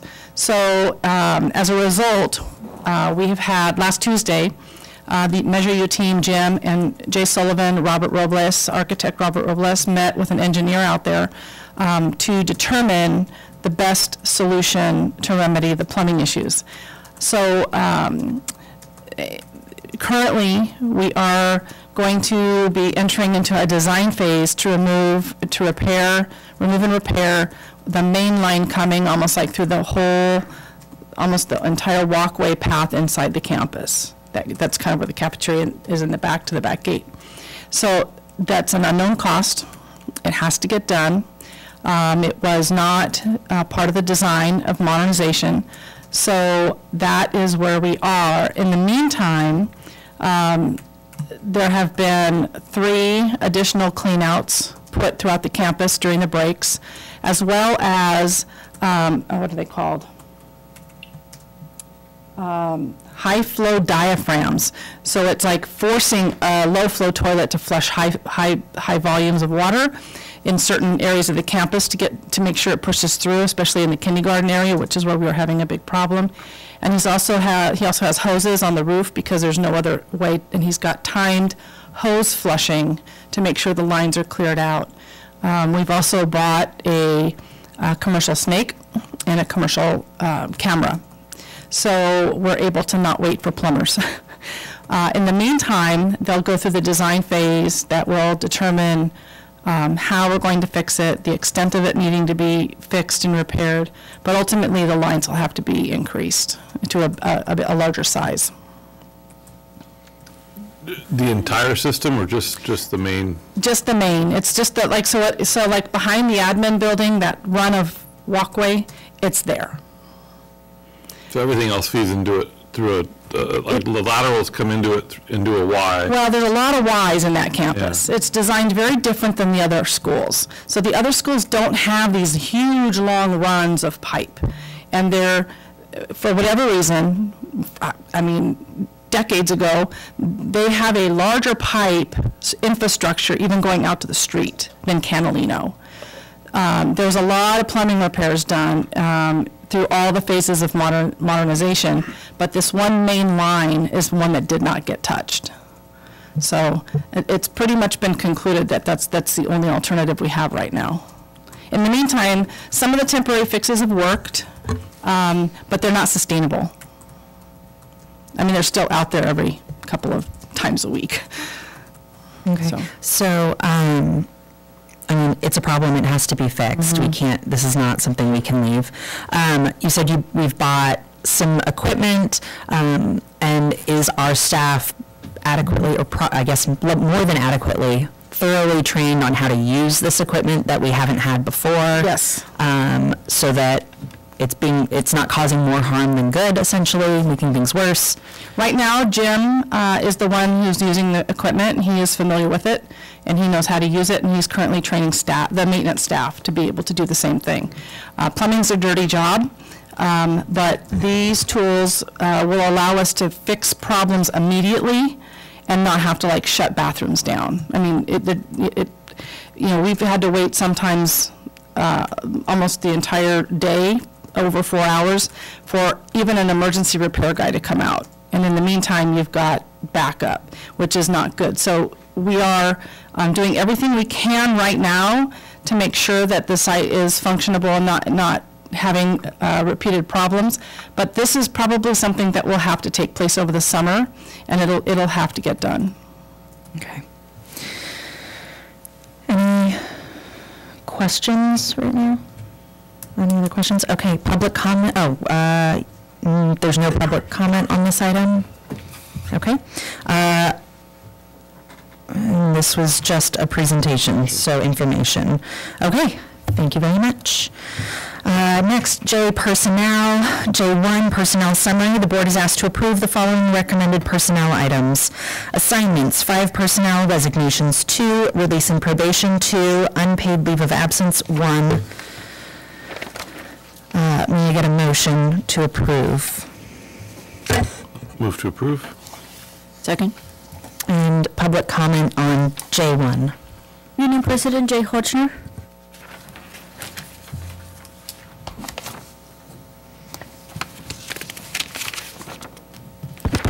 Thank you. So once again, the personnel report clarifies the efforts of the CUSD's Human Resource Department under Ms. Zapata's supervision. While the CUSD continues its effort to resolve staffing shortages, much of which are a result of the district's own doing, it shuffles already reliable employees from one position to another. Just take a look at the personnel list, while hiring about as many new employees as there are employees exiting the district. The overall condition of shortage remains intact.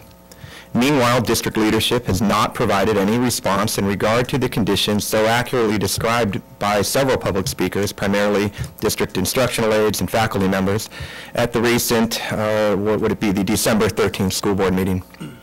Union leadership continues to seek clarification on the topics cited in their public comments.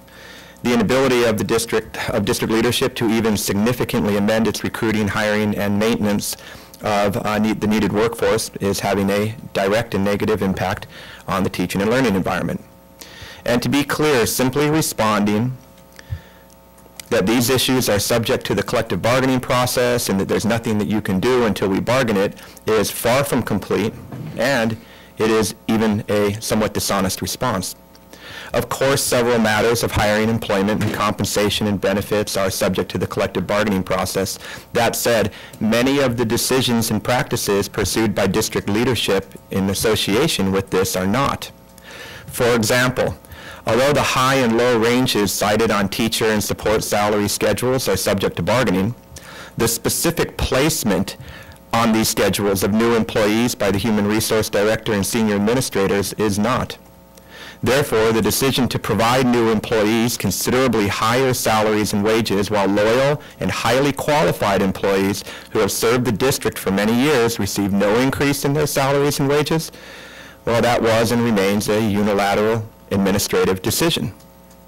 Similarly, although topics of salary bonuses, retention bonuses, and hiring bonuses may be collectively bargained, the decision to provide many entirely inexperienced new district employees several $1,000 hiring bonuses while refusing to provide any retention bonuses to the loyal, highly qualified, and longtime district employees was and remains a unilateral administrative decision.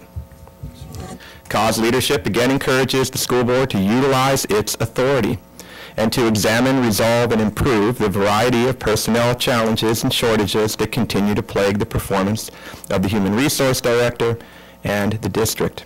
Thank you.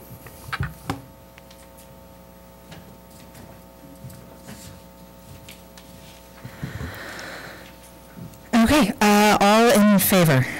Aye. Aye. Okay.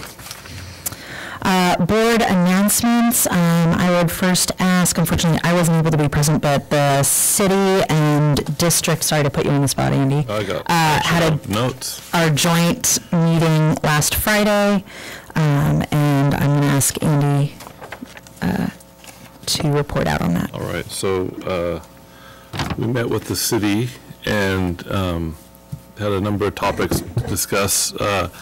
The first was the Civic Youth Engagement Program that Officer Dickey kind of combined that with his community resource officer update. And it sounds like they're moving forward with creating a youth engagement program that we, as a district, we are highly supportive of, and to create a bit more familiarity with the city and what it does, and the sheriff's department and what it does, and try to make a better connection with the youth and some of the kids that are getting into trouble. Then we discussed the pedestrian safety improvements. We heard about one of them this evening. The other project is the system that's going to be installed at on the Palm Carp Avenue intersection there, and it sounds as if that's going to be it's a hybrid signal. It's a beacon, and it's going to be bid docs are going to be ready this summer, so it should be being constructed, I would say, sometime late summer, early fall. So hopefully by the end of the year, it'll be installed. We had a written update on the library program, and I don't think I brought that with me. It's on the back of that one. Oh, and just basically touched on the after-school homework help, and the new librarian, Jody, is really taking a lot of ownership. She grew up in Carbondale, went to Carp High, and it sounds like that's really a big attribute to the community. Matt Roberts gave an update on the aquatics program, specifically and I specifically asked about the junior lifeguard program, which he anticipates there will not be a problem enrolling everyone who wants to be enrolled. The biggest hiccup that they have found is that some of the kids aren't quite ready for the swim. They can't pass the swim test, so there's going to be a push to offer swim lessons in the spring to students who are interested but maybe don't feel comfortable in the ocean yet.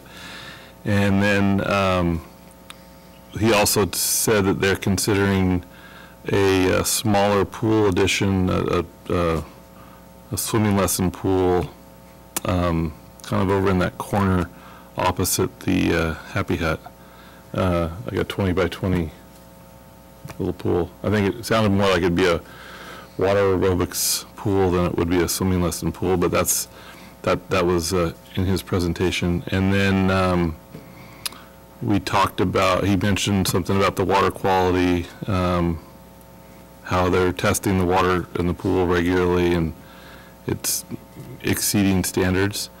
And then we talked, Aaron Maker was not there, so we didn't really get a report on the new local waste regulations, because I know everyone's probably familiar with those, or they've been getting notified, but there's a lot of ambiguity as to what that means as far as where you can throw what in your trash, but hopefully we'll get an update next time we have a meeting. City and the school district are still working on the joint use agreements, and future topics are going to be a farming nutrition program, maybe partnering with the old Whitney property at the Casitas Pass off-ramp, some volunteer programs to work with the city. That's kind of, I think, partly similar to this youth engagement program. And then possibly this a pool at the high school. I don't know much information about that. Councilmember Lee mentioned something about it, and then the summer run camps. That's going to be a future agenda item. I know that Jamie, you wanted to talk about that, and then we're going to also talk about workforce housing and how the city policy on any development would be amended to include some language to the effect that it would offer workforce housing for fire, police, teachers, city workers. So I think that's already in the works. And our next meeting is April 21st. Thank you very much. I appreciate that. Anybody else have any board announcements, any activities, anything going on? No? Okay. This Saturday is the ribbon cutting at Summerlin School, and I am so excited to be there. I would really love for the community to come out and support the Summerlin School, all their staff who've been, moving and getting their classrooms set up, the students. Rebuilt school in South County in 30 years. Yeah, this is a big deal, but also this is, it is a completely brand new school site. This is a jewel in the crown, if you will, and I am really excited for the community to get a chance to see it and to use it moving forward in the future pretty broadly. So I'm excited for that. Public comment on board announcements? Union President Jay Hochner? Okay, next to the board calendar. Monica, anything there? Nope.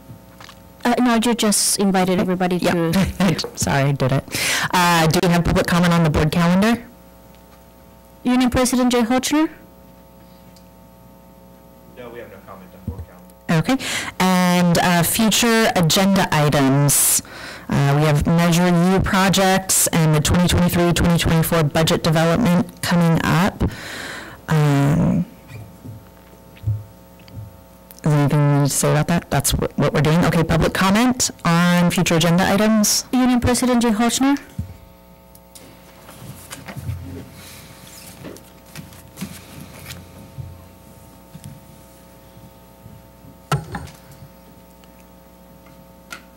All right, so the first suggestion for future agenda items regards remuneration, meaning compensation for school board members.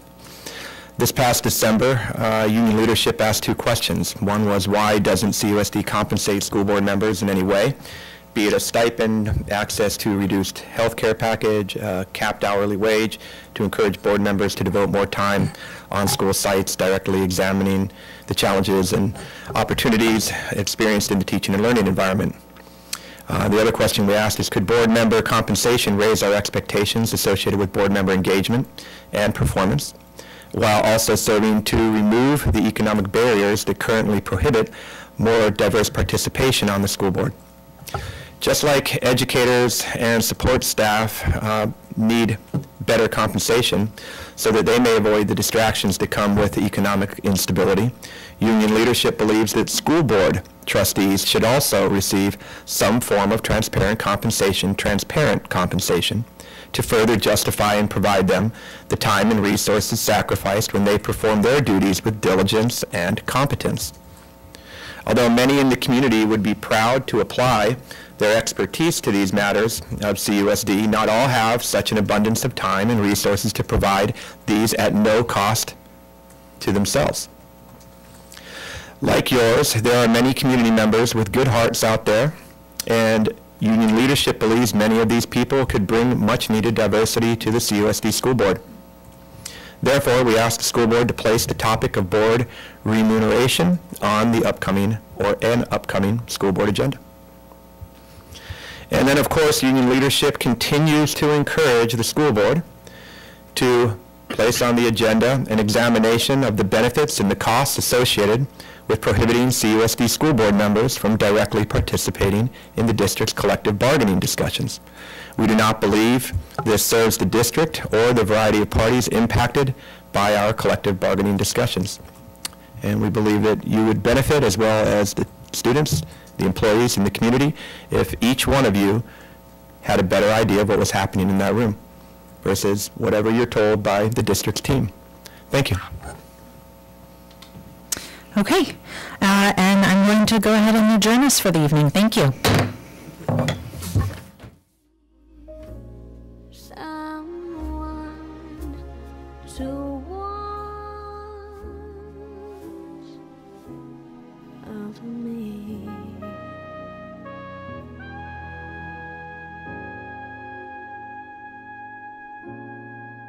Someone to